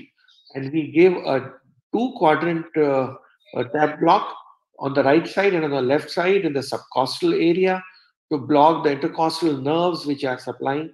And through the laparoscopy, you can have an excellent view whether you are injecting these anesthetic agents in the postoperative period, and keep the patient pain-free. The anesthetist is requested subsequently for use of intravenous analgesics on the first day, and if required, supplementation. And the patient should be ambulated as early as possible. The earlier you ambulate the patient, the faster the pain goes away. Yes. This is yes. So yes. Sorry. Local anesthetic, postoperative analgesia, and early ambulation will take care of it. So how do you prevent? Can you do anything to prevent this pain? So transfixation sutures and tacos are the main thing. Transfixation sutures, we have long back abandoned these transfacial sutures, Ramesh, mostly because of the pain and necrosis. And there have been patients in which we have seen that the patient is coming with 4 hernias after an IPOM repair at all the 4 sites of the transfacial sutures. So for last more than a decade, we have been using intracorporeal fixation of the mesh, which takes only the posterior rectus sheath, takes a very wide bite, and it is just tight. It is neither too tight nor it is too loose. So that decreases the postoperative pain, but you cannot eliminate pain in the postoperative period. Only thing we can say when you're using transfixation sutures, that when you knot those sutures, they should be A knots. It should not be very tight, so it might reduce. As you said about the treatment, you've already covered analgesics, nerve block, TAPP block, which most of the units across the country use to prevent postoperative pain. So postoperative seromas, it's not a complication, it's an expected outcome, and they reach peak on 7th postoperative day, and by 90 days, almost all the seromas are resolved. Symptomatic up to 30%. So we should always counsel the patient so they expect it's not unexpected. They don't think that it's a complication of the surgery. So Ramesh, this is for you. Prevention of seroma. So when you've got the hernial sac, so what do you do something special in the hernial sac? You can do something special to the hernial sac to reduce the postoperative seroma. So whenever I do an IPOM plus, I usually remove the sac. Many of the other panelists may not agree, but I pull out as much sac as possible. Only one which is closely adherent to the skin, I leave it, and then I give them a compression bandage on the top of it, and that works most of the time. Okay. So another thing which is there, see when we have this omentum, sometimes we are unable to take out the omentum. So what happens? We leave a bit of omentum inside. So we should try to keep the sac as completely empty as possible. There have been, the attempt at cauterization of the sac or injection of the fibrin glue to prevent seroma. So these have happened. Closure of defect also, we feel that it reduces seroma. And as you said, abdominal binder or pressure dressing helps. So for how long do you use abdominal binder or a pressure dressing? Maybe not abdominal binder. I give a big piece of gauze pieces, about 10, 12 of them, and then apply dynaplast and keep them for about 7 days. 7 days, okay. So it's okay. So this is also, we also follow the same thing. So that is okay. So the treatment of seroma is reassurance, nasal inactivity. And if there is persistent, you have to aspirate with full aseptic and antiseptic precautions. And surgical drainage excision of seroma lining, if possible, is done in recurrent symptomatic seromas after aspiration. So these are the recurrence. So Rajesh, for you, this will be there. So recurrence is a bane of any hernia surgery. And the most important benchmark for the assessment of efficacy of hernia repair. So whenever the patient comes, the first question they ask whether the hernia is going to come back or no. So we know that closure of defect reduces recurrence, and a hernia is larger than 2 centimeters, you should use a prosthesis. This is the evidence. But we know one of the important causes of recurrence is not an adequate size mesh, a small mesh. So Rajesh, what is your viewpoint? What should be the size of the mesh? What should be the overlap in IPOM? Yeah, you see in IPOM, the standard teaching in the past has been that you should have overlap of 4 to 5 centimeter, then the size of the defect on all sides. But now the latest thing we have is the area of the defect as compared to the mesh, and it should be in the ratio of 36:1, as explained by Dr. Kriplani in his presentation also. So you see, it is very important that a larger the mesh used, it reduces the incidence of hernia. Closure of defect does not reduces the size of the mesh. Even if you close, if you do IPOM plus, but the original size of the defect should be taken as it is. So Yes. these are the important things. So and proper fixation of the mesh. Yes, so this is the most important point when you are saying, so closing the defect does not reduce the size of the mesh. So you have to make the mesh size as if you're not closed. And this mesh defect ratio is the most important thing now. And the hernia with the entire incision line, in case of incisional hernia, should be also closed. So when you see this mesh defect ratio, so this is what, if it is greater than 16, you see the recurrence rate is supposed to be 0. If it's 13 to 16, it is 9%. It is 8 to 13, 35%. Less than 8 is 70%. So this is the importance of this mesh defect ratio. So Rajesh, again, coming to you, another important thing which you said is the proper... Can I make a small point on this? Yes, yes. This is such an important topic, yet you have brought up such an important point that earlier we always used to feel that a 5 centimeter overlap is enough, but that is a thing of the past. So for a 5 centimeter defect, if you are using a 15 into 15 centimeter mesh, it is inadequate despite closure, because the mesh defect ratio is not 16. The ideal overlap for a 5 centimeter defect should be 7 centimeters. So you have to ideally use a 20 into 20 centimeter mesh. So this 5 centimeter overlap now no more is accepted, which Rajesh has so correctly said. So you have to use larger meshes, and particularly so in patients who are obese, you have to use still larger meshes, because in obese patients, the chances of recurrence is high. So perhaps, except for very small defects, 5 centimeter overlap is now totally gone, and you have to use mesh defect ratio, which is the most important thing, as you rightly highlighted. So Rajesh, another is, as you said, proper mesh fixation. So what do you exactly mean by proper mesh fixation? See, proper mesh fixation means that you should have the mesh should be fixed in the posterior abdominal wall. Now, the different fixation devices which are available have different length of penetration in the posterior abdominal wall. An obese patient may have a lot of preperitoneal fat, and only the fixation device or tacks may not be enough to fix the mesh properly. So transfacial fixation is equally important or more important in these cases to fix the mesh properly. So that is very, very important. So you have to prepare the place where the mesh is placed. Mixture of tacks and transfacial suture is, and the double crowning. Yeah. Sure. So it's perfect. So it is very important, as Rajesh said, there's a lot of fat often in the peritoneum. And if you don't defatten the peritoneum, you will never, these fixation devices will never hold it. So Shiva, only one clarification. No, nothing else. Like what the commercially available meshes like 15 to 15 centimeter, 20 into 25 centimeter, or 20 into 30, 20 into 30 centimeter. Are we getting like 5 for 5 centimeter defect? We can use a 20 into 20 mesh. It's like it's not available. Are we recommending the company people to produce a mesh like in such a way?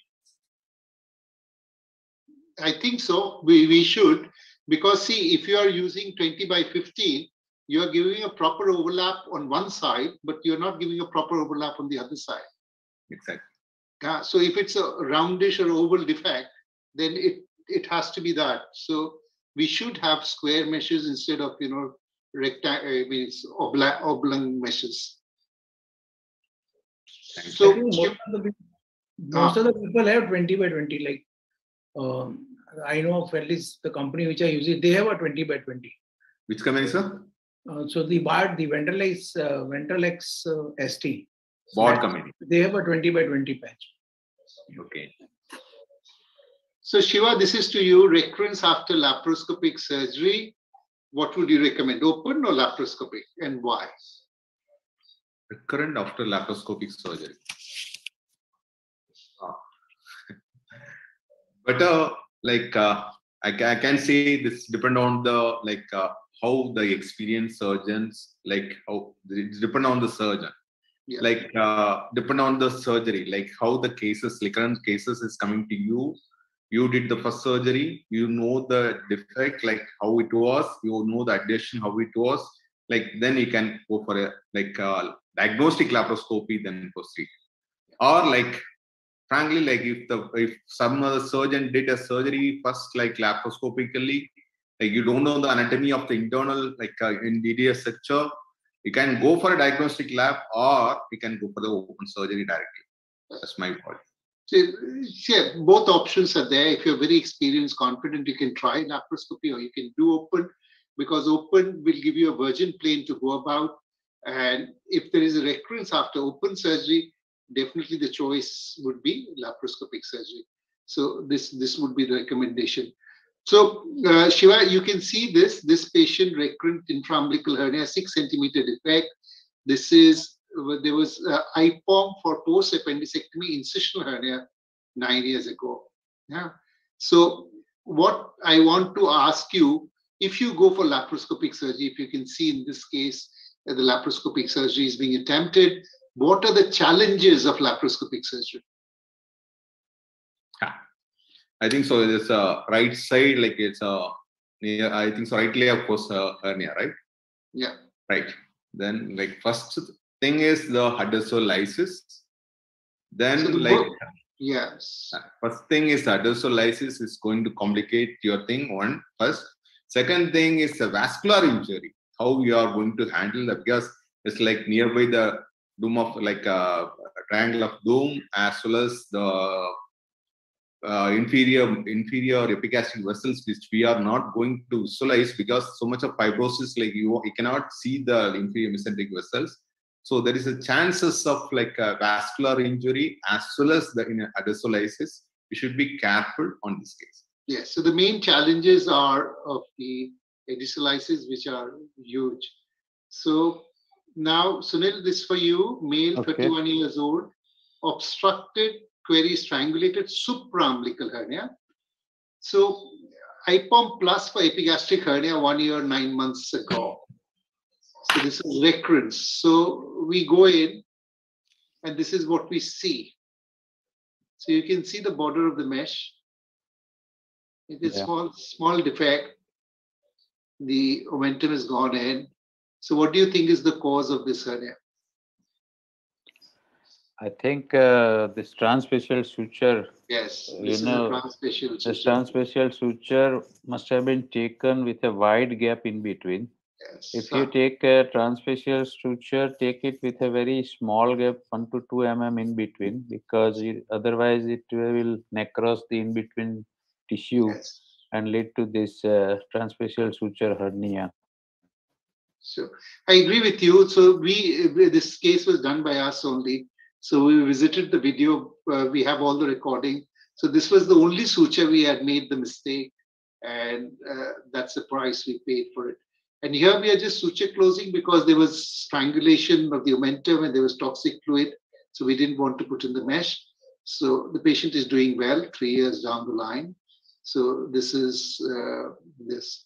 So mesh infection is a bane of hernia surgery, complete disaster for the surgeon and the patient, and prevention. So Ajay, for you, what precautions do you take to prevent mesh infection? As you rightly said, Ramesh, that mesh infection is a very disastrous complication for the patient. And once a mesh infection occurs, the patient's health is compromised for next year and a half from recovering the mesh infection, because if the infection is not treated quickly and adequately, then the patient will continue to have sepsis in the anti-abdominal wall even after removal of the mesh. So it is very important to prevent infection of the mesh. First and the foremost thing is that for laparoscopic hernia repair, you should always use autoclaved instruments. You should not use Sidex or formaldehyde chamber instruments whenever you are doing the laparoscopic surgery for the hernia. Second, entire team should give utmost care to aseptic techniques, and there should be no breach in the aseptic technique during any of the procedure, using the instruments, transferring the instrument, frequent changing of gloves.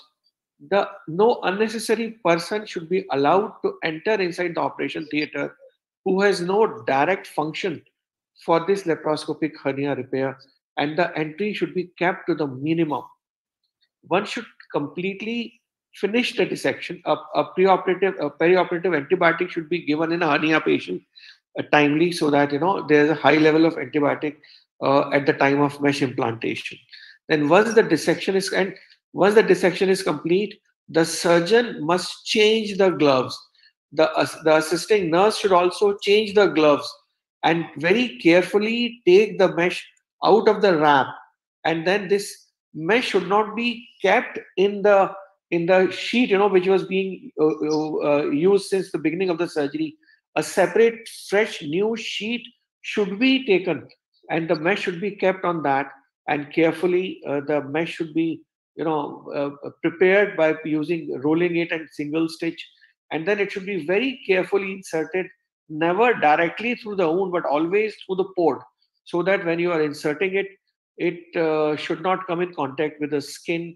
And this should be the first surgery of the day, so that the OT area is clean.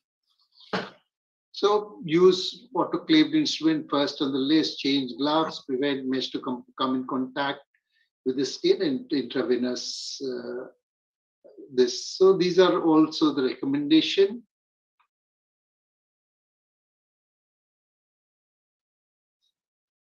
Okay, so Ramesh, this is for you now.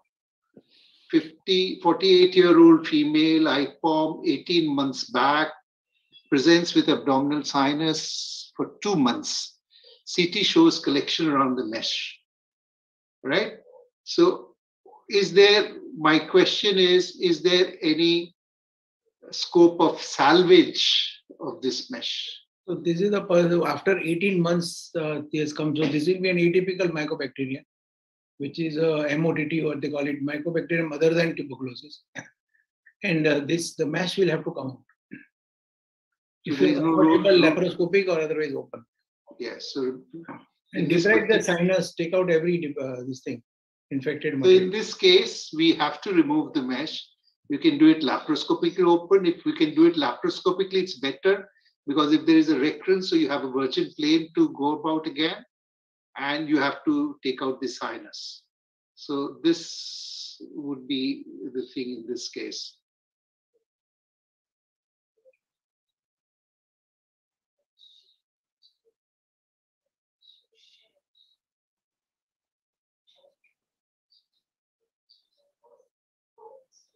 So you can see the pus is coming out, and you can see the infected meshes there. And usually there is a lot of fibrosis is there.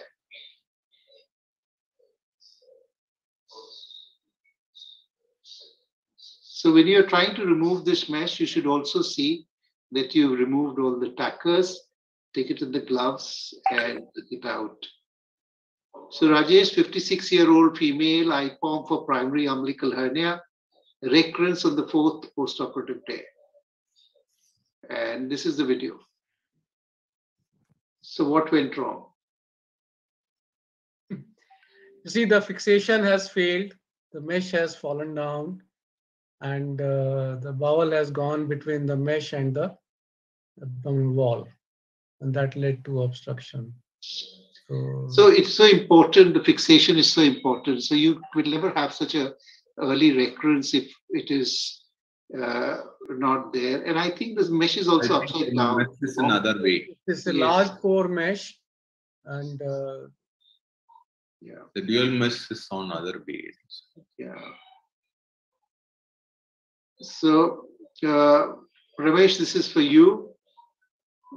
ETAP RS, postoperative day 7-day obstruction, and this is the CT scan. So this is the PRS breakdown. So that is PRS. So PRS breakdown, patient comes. You get a horizontal line. So this is what you see when they go in.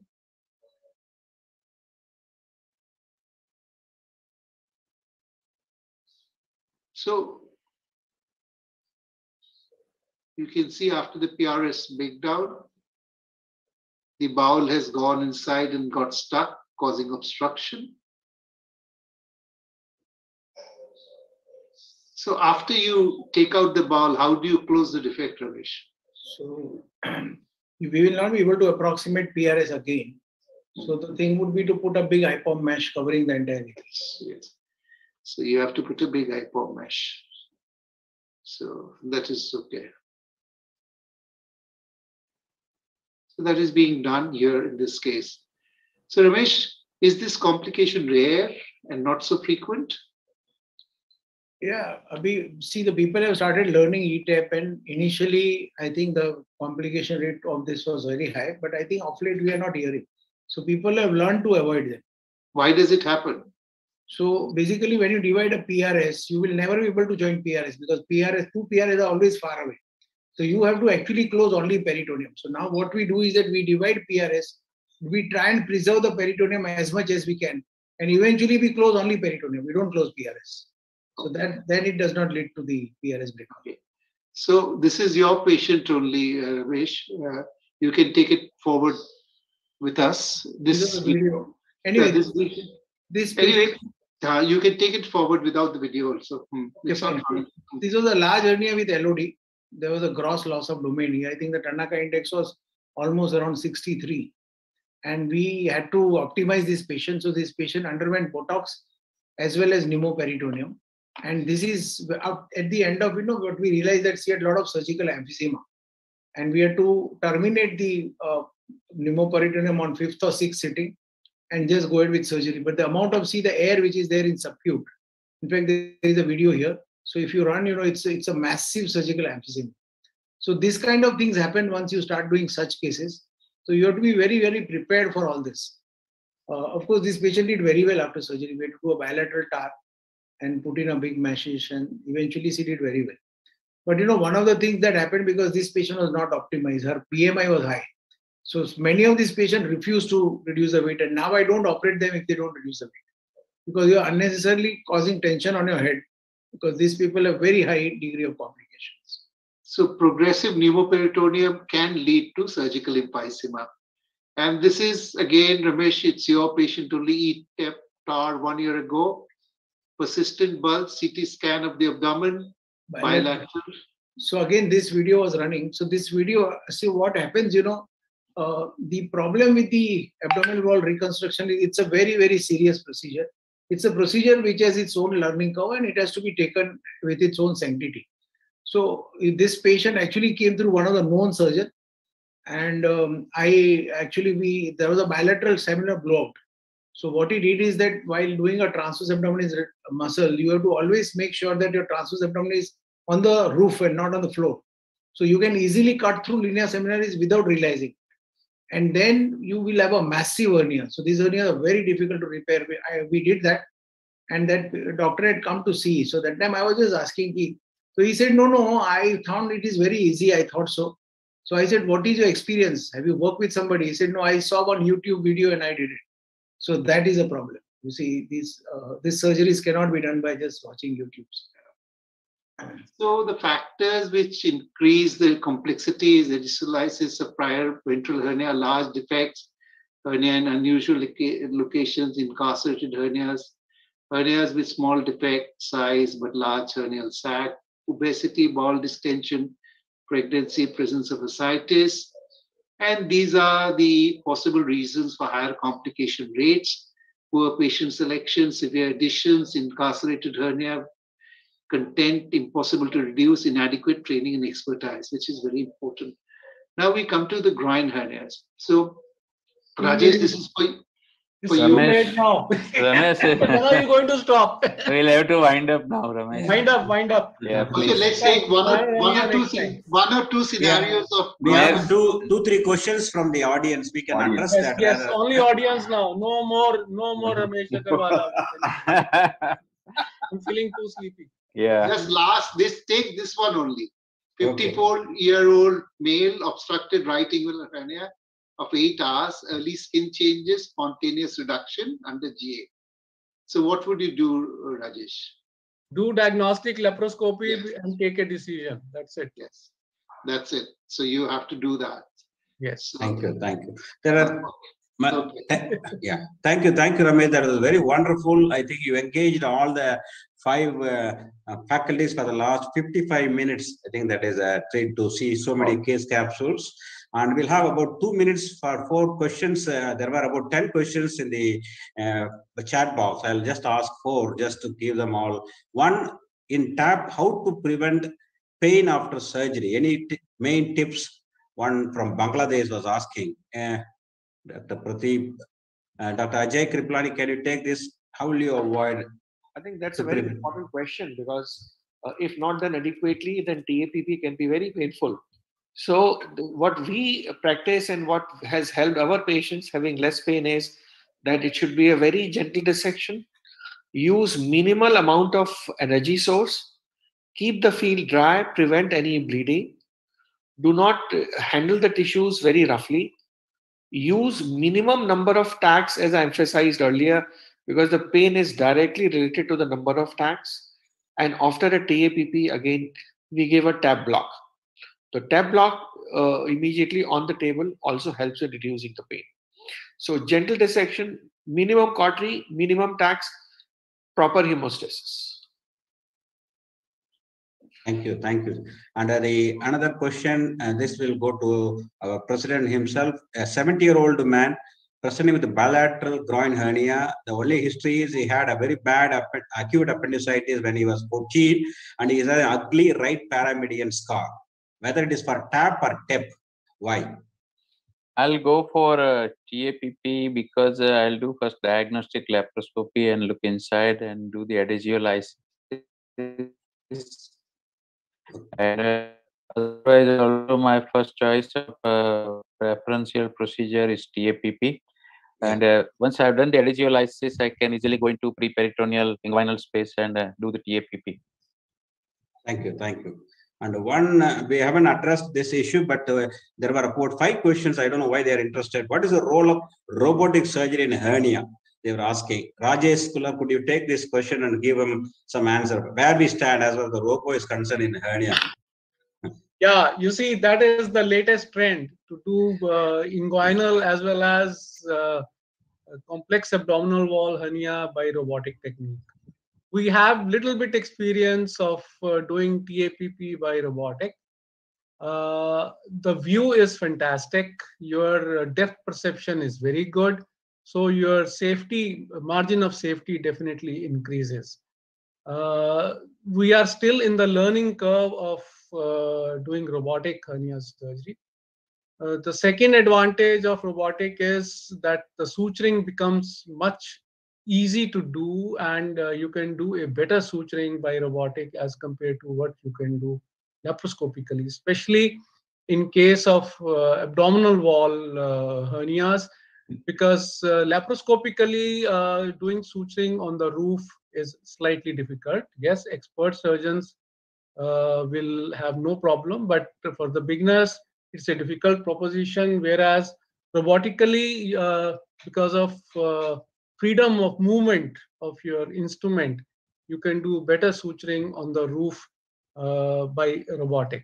So yes, robotic definitely has some role. Even in abdominal wall reconstruction, Dr. Ramesh Punjani will also agree that robotic definitely has a role in component separation techniques, because you get better view, and as Dr. Ramesh said, it is very important to be in the correct plane and divide the transverse abdominis at the correct site. So if you have a 3-dimensional view, you have the depth perception, you will be much more precise in what you do in TAR procedure also robotically. So definitely robo has a role in hernia surgery, in abdominal wall reconstruction, as well as in hernia surgery. But we are learning, and definitely it will benefit our patients to come. Okay, so thank one you. more thing in AWR is that so when you are suturing on the roof, you can do image inversion. So your roof becomes floor, and so you suture as if you are So there are plenty of advantages, but somebody has been asking question again and again, are there any complications of robotic hernia? So let me tell them that you will have it in the next prime time. It does not make you a foolproof man. It ultimately all depends on how you use them. Yeah. So there are as many complications as laparoscopic surgery, but you have some advantage if you use. And the final question is to Ramesh. He was one of the junior. He was asking, thanks for showing so many dreadful complications. How to prevent them all? What is your philosophy? Take home message for a beginner, he was asking. So the first thing is put your ego at home. Then you go into the OR. Know your limitations and experience. So if you think that you cannot do it or you shouldn't proceed further, take the help of your seniors or otherwise, and don't be very heroic in this. Okay, thank you, thank you. And there is one question just appeared. I thought I'll close that with Ramesh Punjani. One peritoneal holes during TAPP procedure, how you prevent that? Any technical tips? He says during TAPP procedure, you make some holes or in the peritoneum. I think Ramesh's connection is frozen, but while doing TAR, peritoneal holes quite common.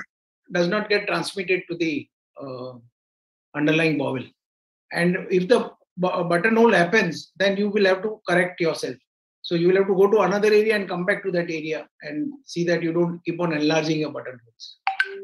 Thank you. Thank you. I think with that good note, thank you all of you. I'll leave it to Kanagavel to say final word, because he is the master of the show for a very vibrant prime time the whole year. I think this is the final program for this academic year. Before I go for a 1 minute vote of thanks. Thank you, Ishwar sir, for holding the fort today. It has been a pleasant task assigned by Dr. Sunil Popat from his taking over. And he has been guiding me all through the entire year. We had international programs, we had national programs, we have many important topics covered up. And he ensured he plans at least 1 or 2 months in advance regarding the program. And when we had our national program comes, we ensured that we had to accommodate the date so that we don't miss out on the program. So we have had all the programs except one episode, then we had too much of academics coming in. Otherwise, I'm sure I think today's attendance of 1400, close to that, is the highest for the prime time ever, I guess. Yeah. So thank you, President, for bringing us such a phenomenal value to the IAGES prime time.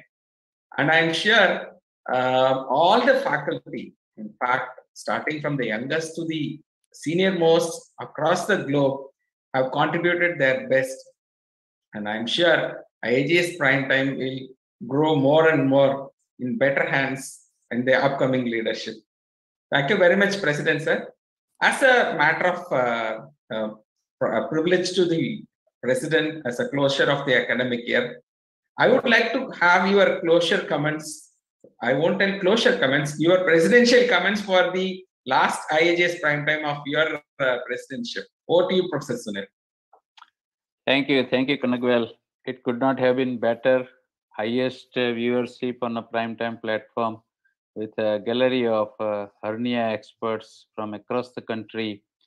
Basically, in last 12 months, we have been doing online programs for almost 7 months, and we got a window of 4 to 5 months during which we did as many programs as possible. And online programs, IAGES PrimeTime on Doc Plexus has served very well, because the Doc Plexus has the reach of reaching to more than 4 lakh doctors, particularly almost 50,000 surgeons in their database. And almost all the IAGES members, they are informing by email twice before the program. IAGES PrimeTime, whenever we is a topic and speaker, then the Doc Plexus team works on it, and Dr. Kanagwal and Dr. Ishwar gets into it and make a beautiful flyer. And then it goes out to almost 10,000 surgeons across the country by email and WhatsApp. And that is why it is getting more and more popular. Another thing is the timing, because the midweek, Wednesday evening is such a time where people are still eager to study and join the academic programs. So that is why also it has become very popular. We have also seen that we are getting lots of participation from foreign countries, particularly from the West, from Europe and US and Canada. And that's because of our timing, so that they can also join anywhere from their mobile during the day. It has been a wonderful experience, Dr. Kanagwal and Ishwar, working with all of you all throughout the year and keeping IAGES academics at the highest level. And I'm so happy that we had such a large viewership. Hernia is such a topic, as we discussed at Kanyakumari with Dr. Siva's False Hernia, which was just like a National Hernia Conference with almost 350 registrations.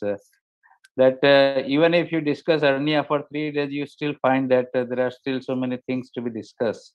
So it's better that we have so many things to be discussed in hernia and in so many other topics. So in next academic year also, we'll have vibrant online and on-site programs. And this program of IAGES PrimeTime will definitely continue and become much, much more stronger. In addition to PrimeTime, we also did 3 intercontinental webinars along with UK and Ireland Association of Laparoscopic Surgeons, the ALSCBI, and those were also very, very successful with major participation from Great Britain and Ireland. So once again, thank you, Kanagwal, thank you, Ishwar, and thank you all the faculties for being there so late. And Ramesh Agarwala, your topic of complication of inguinal hernia will be dealt with in next year, I think. Yeah. Okay. Yeah, definitely.